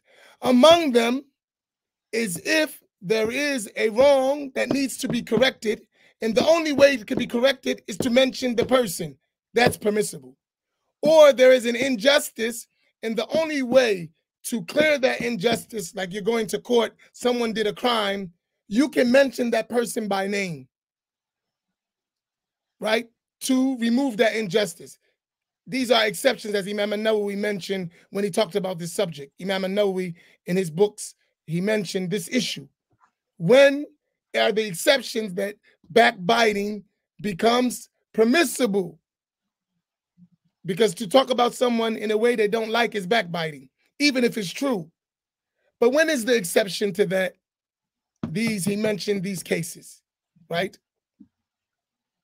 So in this case, it's not necessary to mention the person's name. So we don't mention his name. Why do we need to mention his name? The point we're trying to fix. Did we fix the point? Yes. So we don't have to mention his name. No need.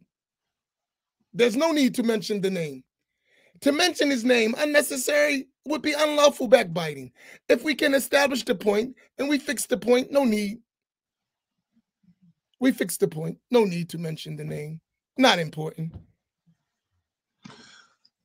Other exceptions to the rule is, for example, when someone wants to marry someone and there may be some negative about them that the prospective future husband or wife may need to know. It's permissible to say what that thing is and restrict your backbiting just to that which is relative to that. And the same thing with business transactions. Actually, that happened to me several weeks ago. Someone called me and they were thinking about going into business with someone else, right? And they asked me. I gave him a long pause and I told him that this person is known for hustling people out of their money. And I said, if you didn't ask me about that, I wouldn't have told you about it. So my advice, don't get into business with them. And that was it. I know some other dirt about them too, but it had nothing to do with business, right? So I just told them that what had to do with business. That's it. Does Shahada have to be in Arabic? No. In any language that brings the meaning. It's better to be in Arabic and recommend it. But if the person doesn't know Arabic and they don't pronounce it correctly, then you tell them in the language they understand, whatever conveys that meaning, as Al-Habib Ahmed Mashhur Al-Haddad mentioned. Does that go for same thing for not tell a Wahhabi masjid one attends that one is an Ashari? Does the ruling of concealing one's Iman faith would relate to the hadith of the Prophet Sallallahu Alaihi Wasallam? We crazy, man. We tripping. It's not the same stuff, right? It's this because this cannot be fair. Cannot be fair. Listen, Wahhabi doesn't always equate to kafir. And even in our talk. So don't understand that. So a name doesn't solve issues. Because you could go to a person that you think is Wahhabi and he don't even know what a Wahhabi is. But you do. He don't even know he's a Wahhabi. So he don't know nothing about what you're talking about. So Ash'ari Wahhabi has nothing to do with what we're talking about, right? In terms of rules. So if they're going to beat you up and kill you because you say you're Ash'ari, then maybe it would be wise that you don't even go there, right? Let alone tell them. But that's not the case, right? I got your point, but it's not the same. So no, the rulings are two different things. One, we're talking about Iman and Kufr, and another one, you're talking about different groups. These are two different issues. They don't mean the same thing. Right? I think it's important to note related to this question, because somebody someplace else, I don't remember, but it was very recent. Someone asked me, it didn't relate to Wahhabis, or it related to like Shia. And I had to explain to them that there are many different groups of Shiites. Not all of them have the same beliefs. And even if a particular individual was in a particular group or branch of the Shiite or of the Shiites, in Islam, there's no like blanket or group takfir or Islam. Like if an Islamic judge was trying to establish if this person was Muslim or not, he wouldn't make that judgment based solely on the fact that he belonged to a certain group. He would question that person with regards to the tenets or aspects of his faith. So just because, oh, he's part of this group, that group believes this, so that means that the ruling of that group applies to that individual. It doesn't work that way. The Islamic judge will ask that individual, regardless of what group they claim to belong to. That's extremely important. A lot of us think that because we belong to this group or that group, that the ruling of that group automatically applies to everyone who ascribes himself to that group, when that individual may not even know what the beliefs of that group are. So an Islamic judge would question the individual. He would not judge them based upon the group that he belonged to. So I just wanted to mention that. It's extremely important. Can we back by historical figures by mentioning bad things they did? It depends. What's your purpose? If you're clarifying the issue, religious ruling, and they need to be mentioned for the clarification of the ruling, it's permissible. If you're just doing it unnecessarily, it's not permissible. Simple. Is there a ruling, a religious ruling that needs to be clarified? So, for instance, we mentioned a historic figure that made an error religiously that people are following, and we need to clarify that issue, and it's only known through that person, then we would mention him because of the issue. That's permissible. But to go into other things, that's not permissible. Simple. So it depends what you're doing.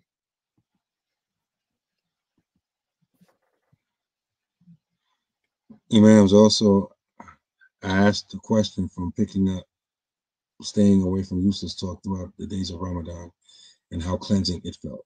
I thought of how backbiting starts off a lot from useless talk a lot of times. I agree with you because useless talk, like I hate useless small talk, right? It's like a waste of time. But alhamdulillah. But here, keep the point that we're making. And you should learn a lesson from what we said. Only mention people when it's necessary for clarifying the legal ruling. If the legal ruling is clear, you don't need to mention no one. And you shouldn't do it. That's why when we talked about this issue, we know exactly who said it. But it would be a greater confusion to start off mentioning the person and not the issue. Because then people would think it's about the person and it has nothing to do with the person. The person, in fact, may have great intentions and really want to do good. We're talking about the legal ruling. That's all we're talking about. Nothing more, nothing less. You follow the point here? And even though we may disagree with the person on other issues, that's not what we're talking about. We're talking about this issue. And we don't want no one to make a mistake in this issue. So we're going to talk about this issue. That's it. Y'all follow? That's it. Now we're talking about the issue. We ain't talking about nothing else. The issue. Is this issue the valid way to do it? No. Why? Bing, bing, bing, bing, bing, bing, bing. That's it. It's not personal, has nothing to do with it, has the issue. This issue is dangerous. So we're talking about it. That's it. We don't want no one to fall in it because he who does not know evil will likely fall into it. And what's the use of having teachers that know the religious rulings and because a personality makes an error, we won't say anything? I don't know what kind of teacher that is, right? No, you fix the issue. Y'all got the point? Okay, Imam, we done? Any closing remarks? One more. That, There's this. that marriage thing? Yeah. Come on. I was just going to say that. All right, go ahead, take it. Somebody asked, like, is a new shahada that's strong with Islam? How much time do I give her as to marriage? There's no way we can answer that. There's no cookie cutter, and there's no cookie cutter response to that type of question. I can give you examples from the Sirah where the Prophet Sallallahu Alaihi Wasallam himself married new shahadas, but a lot of times we put conditions on stuff, so it's a case by case situation. I don't even think somebody should even try to give you an answer on that. Every situation is different. And can I say this? The point that led to that judgment, I totally agree with it. The point that what the objective of that judgment, I agree with the objective. We need to make sure people in this Islam and they get it right and they ain't doing some other stuff. I agree. No doubt. We need to help our youth. We need to protect our youth. We need to protect our masajid. We need to protect our children. We need to protect our events. I agree. But telling people to wait to become Muslim to re-verify you is not the way to do it. Do y'all got that? That's all. In fact, to do that is sinful. That's the point. That's it. Nothing more, nothing less. I agree with you saying. That's true. We need to solve this problem we got going on. That's just not the way to do it. In fact, that's worse than the problem itself. That ruling is worse than the problem itself. That's it. You follow my point? That's it. And because it was made publicly, and people may take it publicly, and I don't know when somebody's going to want to become a Muslim. And if we start doing that, man, there'll be a lot of people that's going to be denied Islam. Every young guy who need Islam, come, and you're going to determine if his intentions is sincere. Man, that's a disaster waiting to happen. We can't do that. Where's the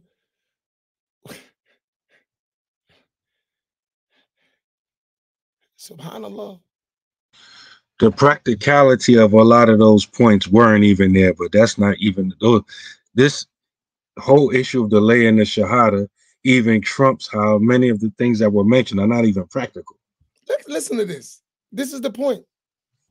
That's a woman, and she ain't trying to hurt nobody. Look what somebody told her. That's my point. I was told that I needed to completely understand the Quran and how to pray before taking the Shahada. That's totally against Islam. What are you talking about? Let me give you an example. A man came on the battlefield to the Prophet ﷺ. He walked up to the Prophet. They was in the battlefield. He said, I want to fight, or should I embrace Islam and then fight? The Prophet ﷺ said, embrace Islam and then fight. He said, Ashhadu an la ilaha illallah, Ashhadu anna Muhammadur Rasulullah. He went right on the battlefield and he was killed. Never made salat, never paid zakat, never read the Quran, never did none of that. He died immediately after taking the Shahada. The Prophet ﷺ mentioned that his deeds are little and his reward is great. Amila Khalil, Ajruhu Kathir. So how did we get from the Prophet telling them? So the Prophet said, wait, you got to learn Quran, you got to pray, then you can go fight. He said, utter the Shahada, then go fight. And he was killed. He never made one salat, never read one page of the Quran. So how did we get to that? It doesn't make sense. And when I say that, that's being passed off as Islamic knowledge. And we just be quiet. And this is talking about the heart of the deen. You're talking about someone's salvation here. And we making reckless rulings like that? You only can get to paradise by uttering the Shahada. And we making rulings like that. We're telling people not only, come on, I don't even know how this is a discussion, but it is. May Allah help us. We have to learn our religion. We have to learn our religion. And if I was to do a serious explanation of this case with the scholarly quotes, with the books, it would really look, you would say like, wow, this ain't no issue of controversy. This is something necessarily known to be of the religion. This ain't some complicated fiqh matter or some theological matter like ilm al-kalam. No, this is Islam at its very foundational basis. The very first thing you got to learn about Islam is this. Come on.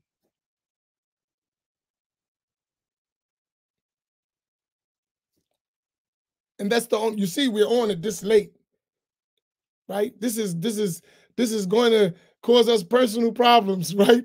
But nah, we can't be quiet about that. Because the internet moves fast. And some people get that, and if it ain't followed, that's why we said share, share, share, share, share. Why? Because the internet moves fast. People get that, and they start liking and going and spreading and teaching. You cannot do this. You have to say something. And I would suggest other imams and students of knowledge do the same. It's not enough because we got to reach everybody. And if we don't get this part right, I don't know.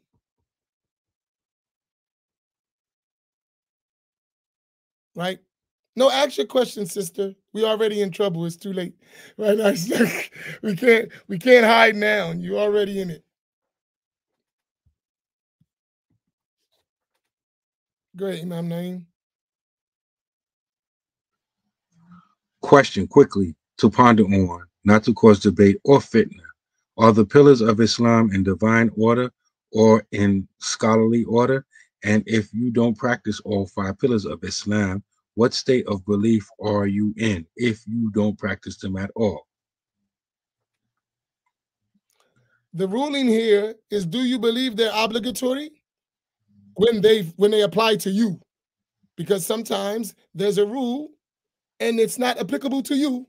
So in relation to you, it's not an obligation, even though it's a general obligation in the religion. Example, if you don't have money, zakat's not obligatory for you. So you say, I don't have to pay zakat. What you mean by that is I don't meet the conditions for zakat to be obligatory on me. But if you mean that zakat in Islam is not obligatory, that's kufr. If you mean I'm on my exempt cycle, I don't have to pray. It's not an obligation on me.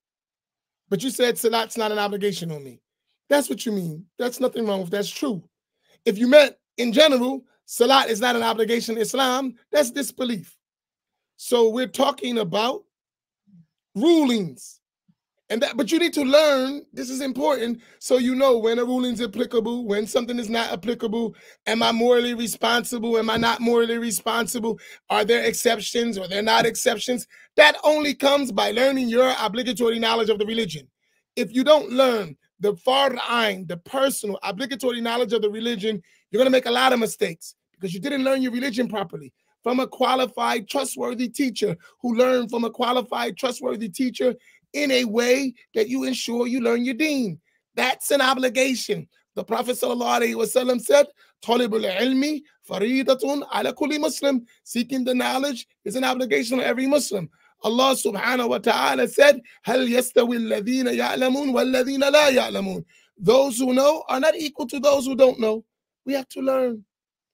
There's a certain portion of the knowledge it's not permissible to not know. Even in our community, where that becomes something that's normal, it's not acceptable. We have to learn our religion. We cannot be unlearned about our religion. That's not permissible. We have to learn. Are we scholars? No, we're talking about the foundations of the deen. We're not talking about scholarly stuff. We're talking about every morally responsible individual is supposed to know this. If they don't know it, they're sinful. And their sin is a major sin. It's a kabira. That's what we're talking about. We're not talking about nothing advanced. And if we get to the point where the very basic things of Islam are questionable, we got a serious problem. No wonder people don't take us serious. Right? To answer the first part of your question, first you have to understand that the Prophet sallallahu alaihi wasallam speech is wahi, is revelation, right? So the first part of his or her question was that are the five pillars are they in divine order? Were they placed in that order divinely or scholarly? So they would be divinely because the Prophet sallallahu alaihi wasallam speech is revelation. And the Prophet sallallahu alaihi wasallam mentioned these five pillars in that order in the Hadith of Jibril, the Hadith famously known as the Hadith of Jibril. I was told that if you die uncovered, it technically means you're out of the folds of Islam and you will not be granted Jannah. People just be making stuff up. I think when people, funny. I don't mean to laugh, but I'm just like, this is why we say we have to learn. This stuff is ridiculous. Yeah, you can't make this stuff up. But these are true statements that people are being told. Like, and all of it is microwave Islam. No one wants to sit down, read a book with a qualified teacher to an end, learn a subject. Like, we're all internet, get a little here, a little here. That's not how you learn Islam. That don't mean you can't learn some stuff, but you're gonna be all over the place. You need to sit down, learn with a teacher. Teacher need to teach you a text. You need to finish it. You need to have some basic knowledge of the religion. That's it. That's how you learn. You don't learn by just question and answer. You don't learn your religion like that. You're going to learn some things, but a lot of things are going to be hidden from you. Do y'all follow what I mean? You have to sit down and learn with a living teacher who learned. That's an obligation upon you. You cannot learn Islam on your own. You need a teacher. It's simple. I mean, even though it sounds complicated, but it's not. That's the religion. We have to learn.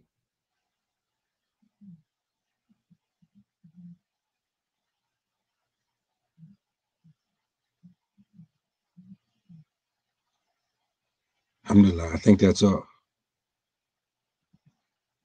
Yeah, okay. I mean, may Allah, and we just before, because we went long, and the issue is clear though, right? We all got the issue. Just one more time, so I make sure we hit the point. Is the issue we talked about that you do not delay no one's shahada.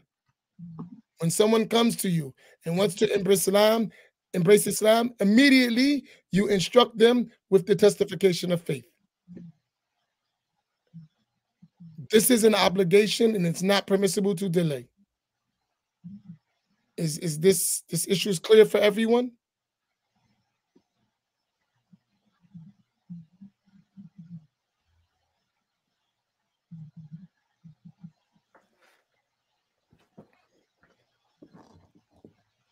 We got almost 100 people listening and above. Can we get 100 people to make sure they say it's clear?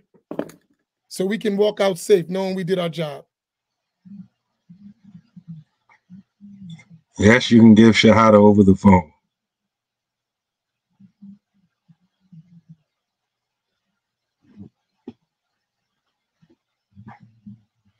And please, I ask all of you, don't go into details if you can't. Tell everyone you know that may be misunderstanding this, tell them don't delay nobody's shahada. If you learn how to send someone a shahada, don't take them, don't wait 5 minutes, don't wait 3 minutes. You don't need an imam for someone to take shahada. You don't need a student of knowledge for someone to take shahada. Taking shahada can be given by anyone who knows how to say the shahada. If you want to go into the details, then take them to an imam, take them a student of knowledge. That's secondary. But for to become a Muslim, please, please, please, please, please, please, please, please, don't delay that for nobody. You don't need, they don't need a bunch of witnesses. You don't need none of that. Someone comes and wants to be a Muslim, tell them immediate to become a Muslim. That's it. Do y'all follow my point? This is so important. It's basic stuff, but we must emphasize it.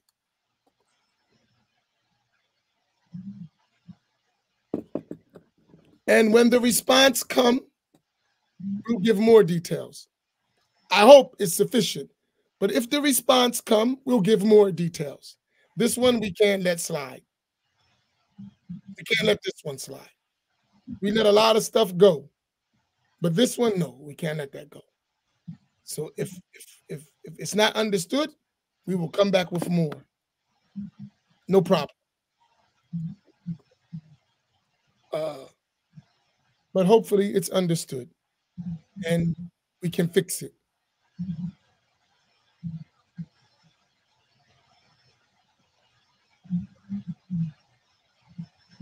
And this point is two different issues. Different issues. One issue is uttering the Shahada. The second issue is teaching people once they learn the Shahada. Both of them are obligations. You may be able to do the first and not the second. So then you take them to someone, right? And you should look after them and check on them. You should do all that.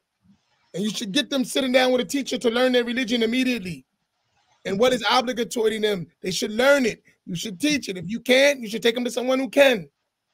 That's a separate issue than delaying their shahada. It's two different things. Because you can't do B, don't mean you leave off A. You do A, and then you go find someone who can do B. And you don't delay A because of the unavailability of B. It's two different things. We want you to die as a Muslim. Now, teaching you, that's another issue. They're two separate issues, and don't put them together because they're not together.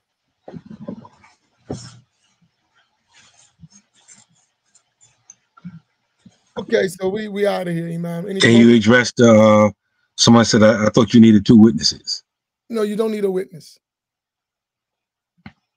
And if, I don't need to go into all these details, if someone wanted to know you were a Muslim, they wasn't aware you took Shahada, you can say the Shahada as a dhikr, and from that, they can understand that you became a Muslim.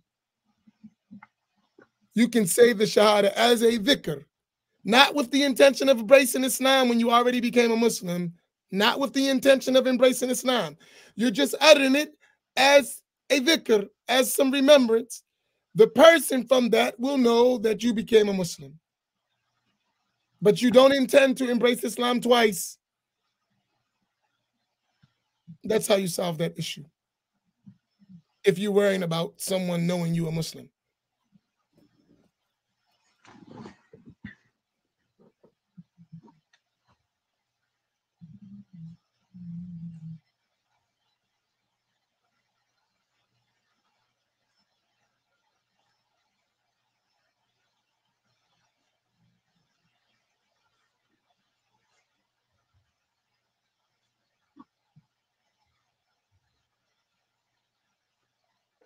Okay, so the issue is clear, mashallah. Here's a statement. You're talking to the wrong people and trying hit a specific subject. The imams know or should know the environment of their congregation.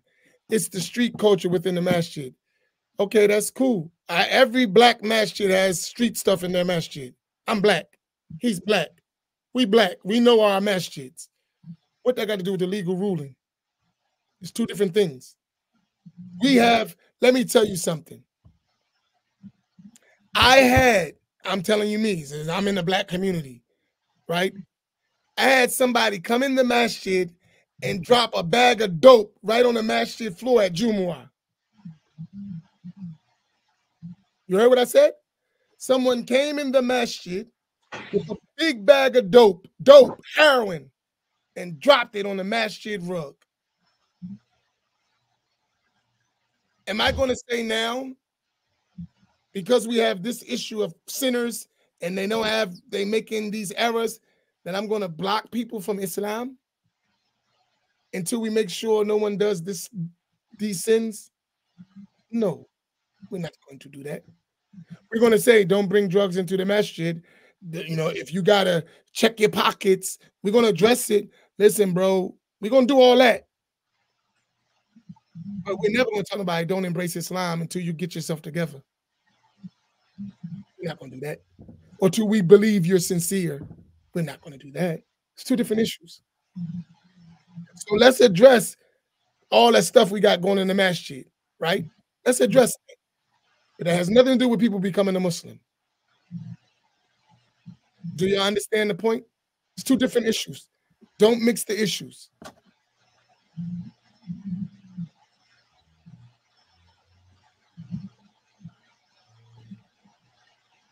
All right, we got to go. Let me answer this last question quickly.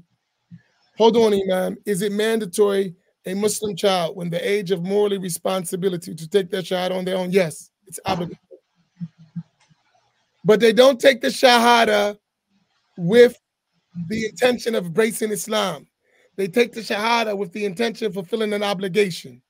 So there's a different rule because they're judged as a Muslim based on their parents. But however, when they become pubescent, it's an obligation for them to utter with the testification of faith at least once in their lifetime. With the intention of what? Fulfilling the obligation. Not to embrace Islam. It's two different things. I'm talking about the rule. Do you follow that rule? Kareem, we're talking about the rule.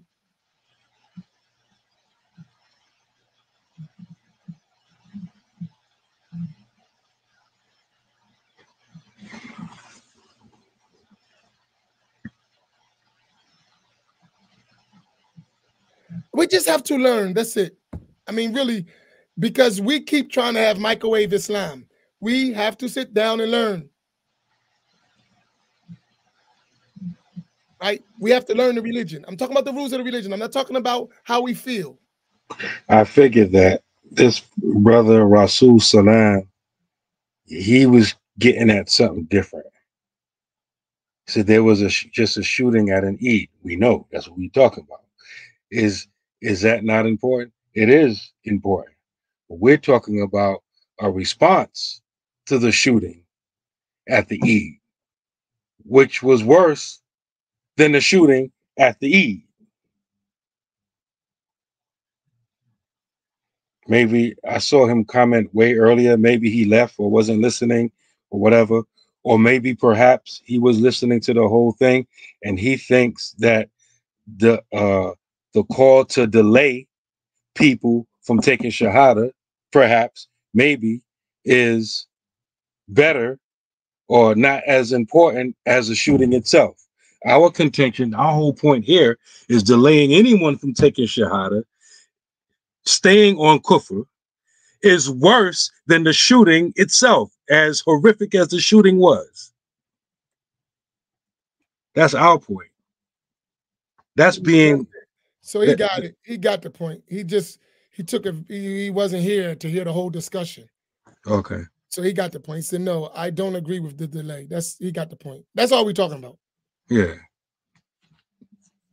That's all we was talking about. Nothing else, nothing more. And stick there. Don't let nobody gaslight you to go somewhere else. We're only talking about this issue. We're not talking about nothing else. Anything else is not what we're talking about. We're only talking about this issue.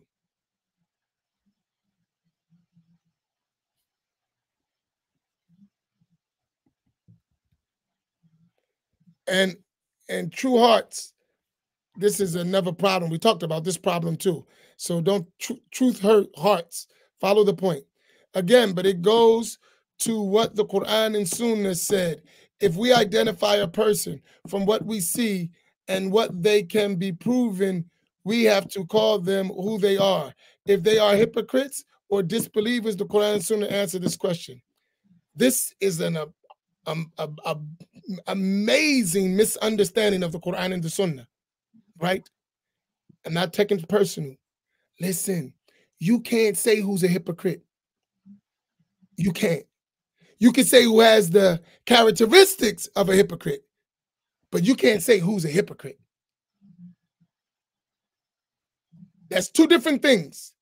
The Prophet ﷺ mentioned characteristics of a hypocrite.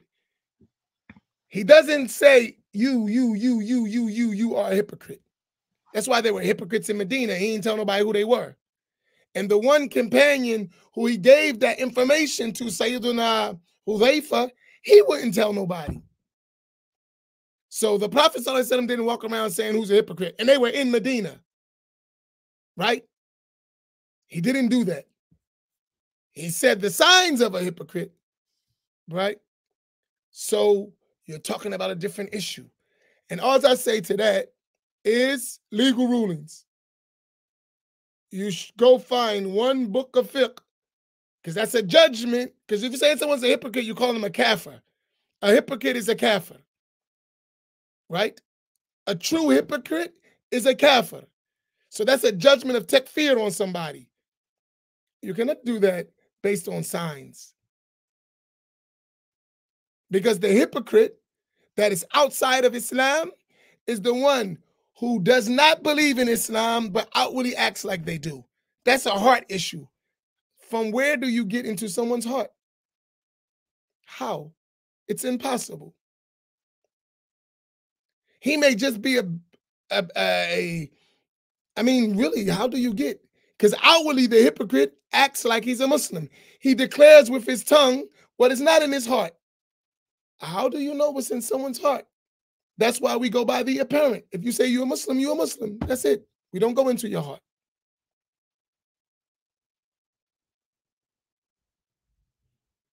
Easy question. If I'm a Muslim and I'm a blood, you are a Muslim who, if you do what the bloods do, is sinful things, and you're a sinful Muslim. And if you believe that doing haram is lawful, you're no longer a Muslim. But if you're a sinful Muslim, you're a sinful Muslim that need to repent. That doesn't negate your Islam because you're in the bloods. Sinful if you're doing those actions. If you're doing haram things and you need to repent, but that doesn't mean you're not a Muslim. That means you're a sinful Muslim, and you should repent from your sins. It has nothing to do with your Islam. I'm talking about legal rulings. That's it. We need to teach these things because we don't know our Islam, right? It's important. I hope y'all understand our point. We can't keep Yeah. going on and on. We have to stop at one point. Exactly. But it's really the solution to all this is to sit down and learn. That's it. Yeah. And while our conversation was restricted to the ruling that was given tonight, we agree with all of you that the issue of the violence has to be addressed. And I lived in Philadelphia for 5 years. And so that's not a long time, but it's long enough to understand what's going on. And so I always looked at Philadelphia as an outsider. And without even knowing the players involved, I can almost guarantee you that one or more of those kids that's involved in that, well, most of them probably came from Muslim households. I highly doubt if any of those kids like took Shahada and then started doing this. Of course, there's some, but you got to understand, being Muslim or taking Shahada is deeply ingrained in Philadelphia. It's been said decades ago that there's no household that doesn't have a Muslim in it about Philadelphia. So there's like, Philadelphia has a deep, rich history. And, you know, when it comes to African Americans, at least, right, there's no city like it when it comes to Islam. What you see amongst the Muslims in Philadelphia who are predominantly Black African American, you see in other cities where there's large concentration of Muslims from other countries. When you see their kids grow up and you see the stuff that they do, it's similar to Philadelphia. Philadelphia has a street culture, and it came into Islam through many ways. And in a lot of ways, even in the street criminal hierarchy, you can only get so far unless you become Muslim. That's how deep it is there. So if you're not from Philly, you're not going to understand it. Philly is a different city. Different type of city. I don't want, like, keep in mind though, Imam, and I say to the people, this ain't about Philadelphia. Black communities had this problem everywhere. In our community, we have stuff. We be struggling with stuff. This ain't about Philadelphia. And nor is the incident in Philadelphia what we're talking about, really. We're talking about a legal ruling. That's what I'm concerned about. Right. No one disagrees with us getting ourselves together. No one disagrees with that. But when you're talking about the solution, how we get together is by blocking people from coming into Islam and delaying their Islam. This is a problem. That's all we're talking about. Yeah.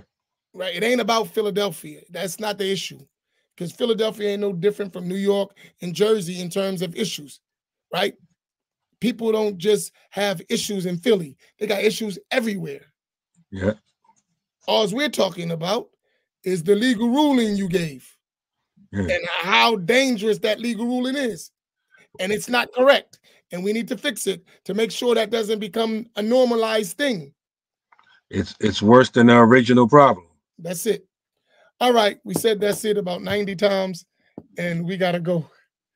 May Allah reward you all. And please share this video. Share it. Share it again. We don't want people blocking people from becoming Muslim. That's our case. That's it. Please, please, please, please help us in that. Right? Barakallahu bikum wa sallallahu ala Sayyidina Muhammad wa ala alihi wa sahbihi ajma'in. Assalamu alaikum wa rahmatullah. Assalamu alaikum.